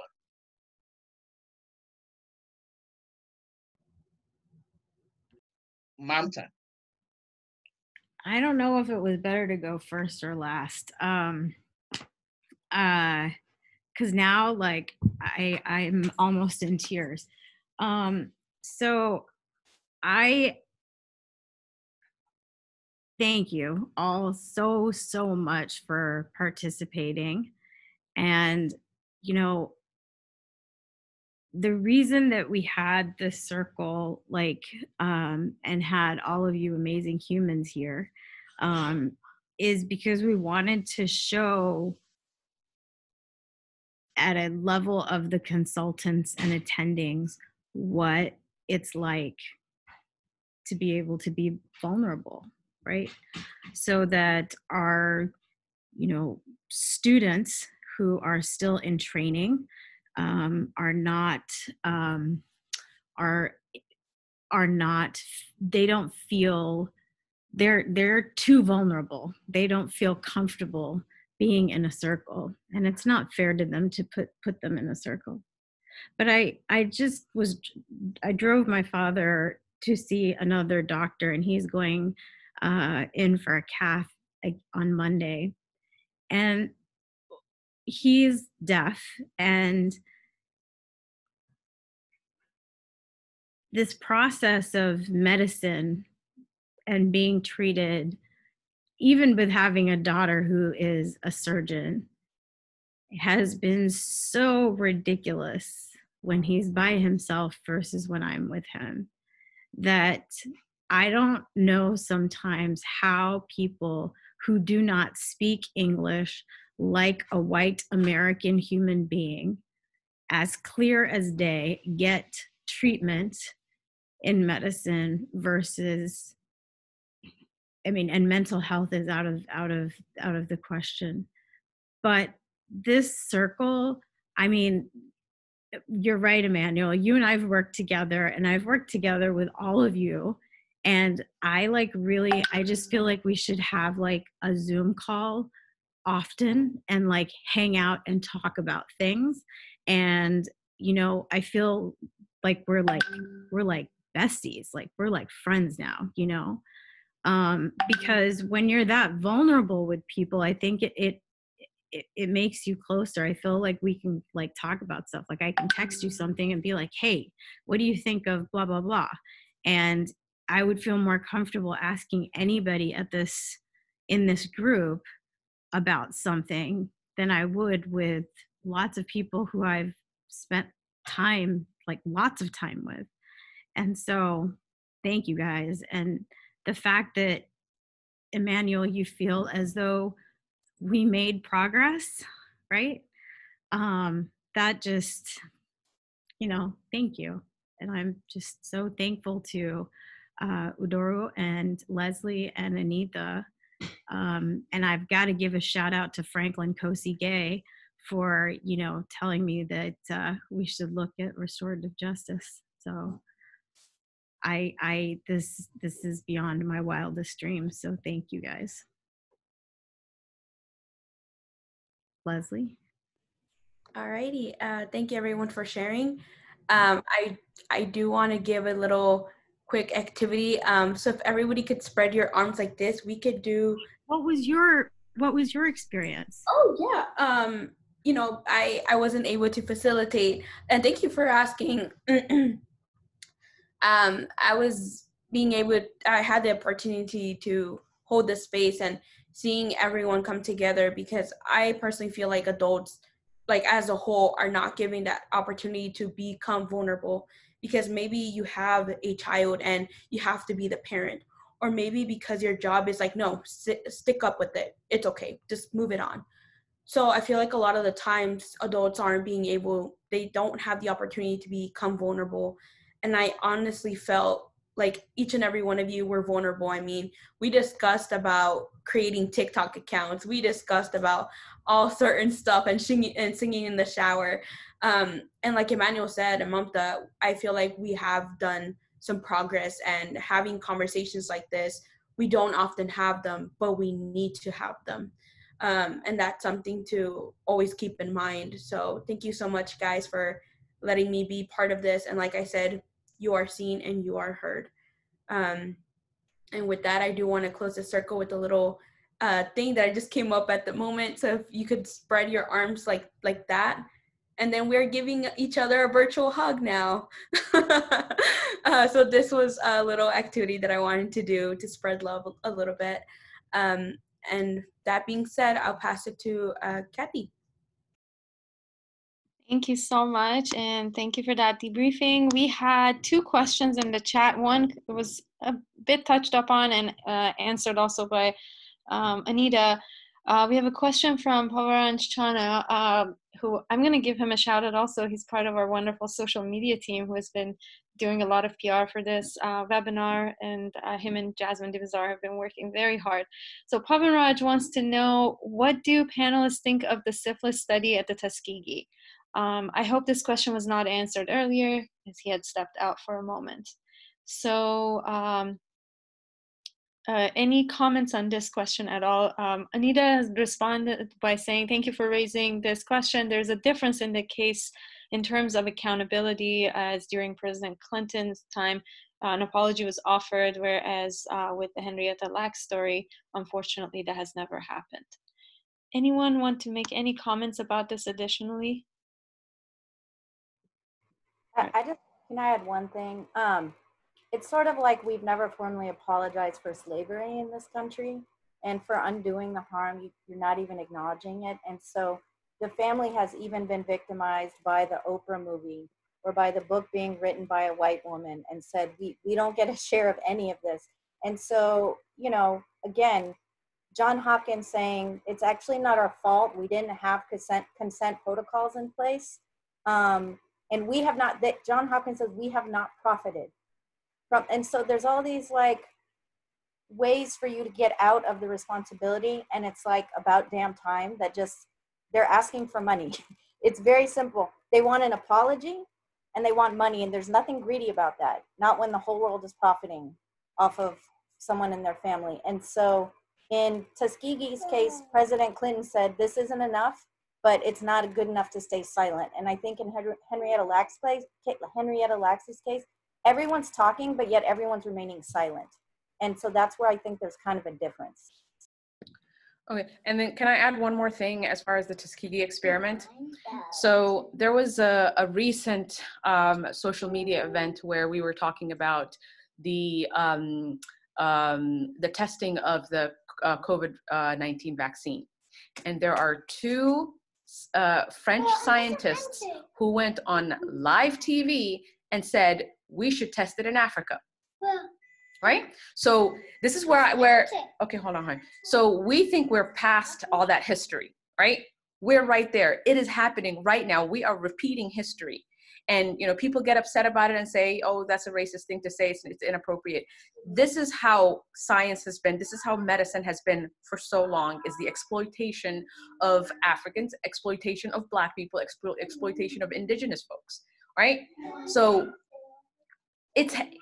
we talk about all the things that happened in the past that we are not taught in school, that we are not taught in our training, and we see it happening, and everybody is surprised as if it's a brand new thing. When 2 French scientists say, let's, you know, test phase 1 or 2 trials in Africa, and then when it's perfect, you know, phase 3 trials, are they going to be available to Africans? Right? So these are the questions, you know, when we start seeing these things, I think this is where we start, where we emphasize history and say we are repeating history, and this, we should not be standing for things like this. And, you know, we actually contacted the Lack family. We wrote a letter to them, letting them know that we were dedicating, and we had named the session after her. And one, I can't like not say anything at this point, sorry, Kathy. One of the things that I would like to work on that comes out of this as an advocacy campaign is to have Hopkins apologize. That's something I would really, really like to work on together as a team. And so maybe we can all work together on that as a united front. So they are wonderful. The family did a lot of reading on their family. So, and I think that, you know, these studies, et cetera, the Tuskegee, what I realized is that there's a first responders course that I've done, that my team has done in Chicago, and I never realized why the journal was asking me a very specific question about what the demographic was of the teachers. And I was like, an Indian woman, a Korean woman, and a Pakistani woman. And I never understood why they asked that question. And I was talking to Anita about it, and I was like, well, the way that we build trust is I tell them why I'm there as a trauma surgeon from Northwestern, and why, you know, what trauma means to me. And they tell me the same thing, and we go around. She goes, oh, you do a circle. And I was like, I do a circle? And she goes, you do a circle. She's like, didn't you read my book? And I was like, ah. So, yeah, and people participated in our trial, and people, like, it was very cool. But that trust building and listening is really important. So definitely. I think the advocacy campaign is actually a great idea. And I hope that we can get support from anyone who's interested in following through with that. I don't think there was any apology necessary for that. I think it's an important thing to bring up at this time, especially that we've been talking about her today.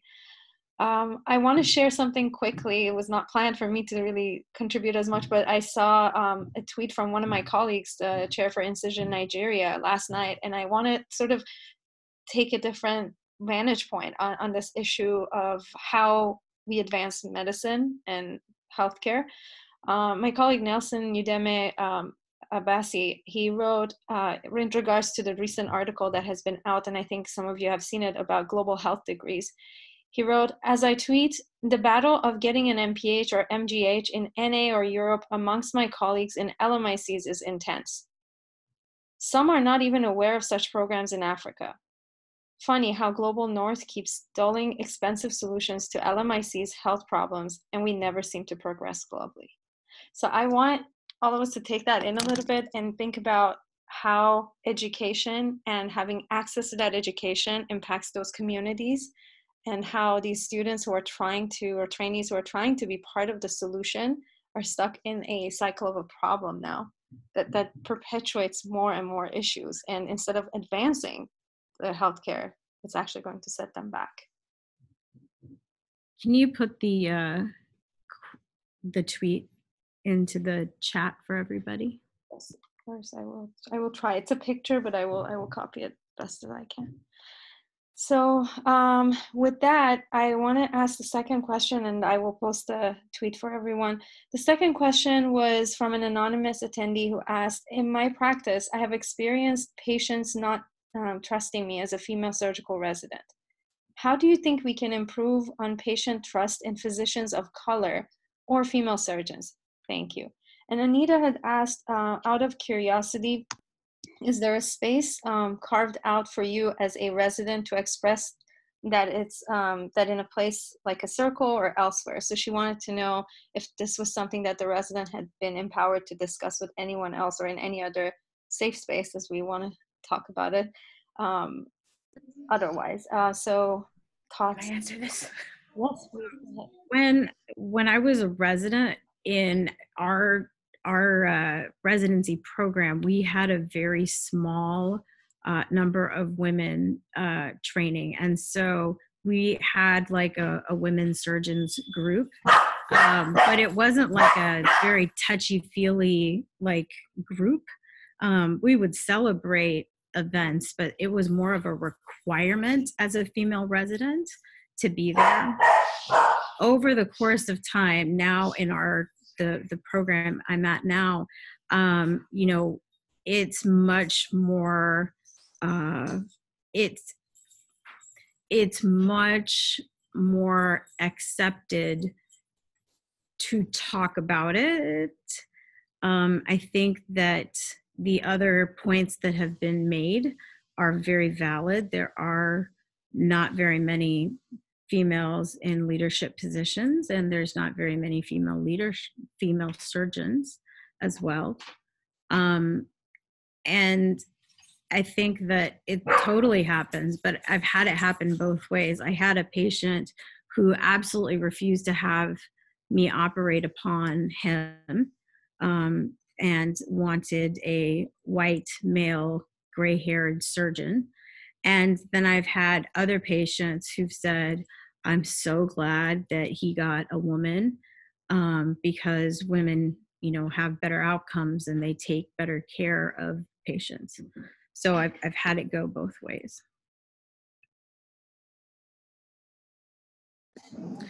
All right, can I jump in real quick? So, yes, sorry. So I've actually, I've had patients refuse my care because of my hijab. I've been called terrorist by patients. And when I brought this up and complained about it, that it was a problem, I was told that I was being unprofessional by bringing up this issue. Yes. So one of the things that and there was a recent publication from the Journal of Vascular Surgery that actually talked about professionalism and how we define professionalism and how it's very subjective. So I think that is one of the other things that as women surgeons and the bias that we experience not only within our training programs and within, you know, from our colleagues, we also get treatment and bias from our patients. And so one of the things that I ended up doing to kind of get over this is I you know, develop rapport with my patients. You know, if a patient, and the way I've dealt with it for my own, you know, mental health and well-being is I will take care of every single patient. If they come in and they are unstable and they need my help, I will take care of them regardless. I've had patients yelling at me, cursing me, but they're unstable and they're sick, I will take care of them regardless. But if they are perfectly healthy and perfectly stable and they are just so bigoted and so biased that they don't want my care, there's no obligation for me to care for them. Right? I will sign them, you know, transfer them over to another physician, and I will go take care of my other patients. So, and I came up with that for my own well-being and for my own health, because I didn't have a program that really supported me in that. And we had patients, you know, who would be hitting our nurses and nobody would do anything about it. We would have patients threatening our residents, and our staff, and nobody would do anything about it. So we kind of had to figure out a way of saying, these are acceptable things, these are unacceptable things. And if this is happening, unless the patient is unstable and we have to intervene, then we're gonna step away and we're gonna get security involved. So that's one of the other things that I also talk about is there are a lot of times where, you know, a lot of institutions are not equipped to deal with this. They've never had to deal with it. And instead of figuring out a way to protect their staff, they do the opposite thing of protecting themselves and their names.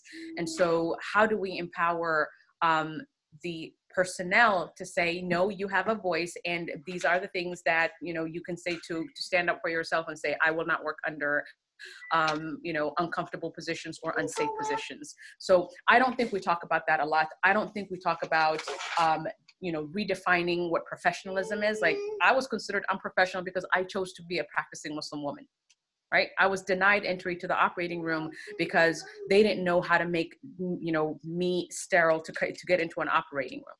Right? So you have to, just because we've always done it this way and it's never been done, does not mean that those are the rules that we have to live by. So as far as being, you know, a woman in surgery and not having that respect, you know, develop a rapport with your patients.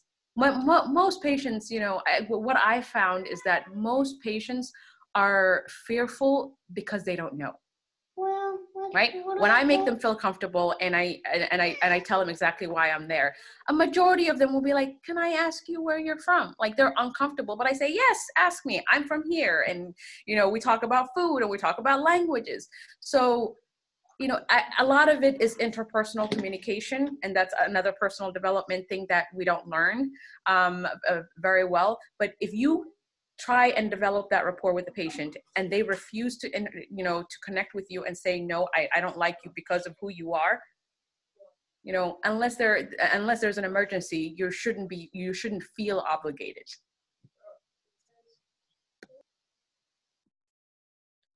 Thank you for those responses. And that was, I think, the last of our questions from the audience. So I think this pretty much brings us to the end of the webinar. I want to thank everyone again for joining us today, for being part of the webinar with us today. This is, as we talked about at the beginning, it is a first step in a conversation. It is an introduction to a training that we are planning. The training is going to be, at least for now, we have planned 2 sessions, and if the desire is out there, we'll be working to make it happen for more than 2. But the first group that is going to receive the training is going to be the Incision members, the national working groups, the international team, and the members of the Students for COVID team. Together, Students for COVID represents over 40 countries, and Incision now 54. Hopefully soon more. So we're very excited to have a global outreach with this training. The training, for those of you who are listening today, is going to be actually closed. It's not going to be broadcasted. It's not going to be recorded, as we're going to have students and trainees involved.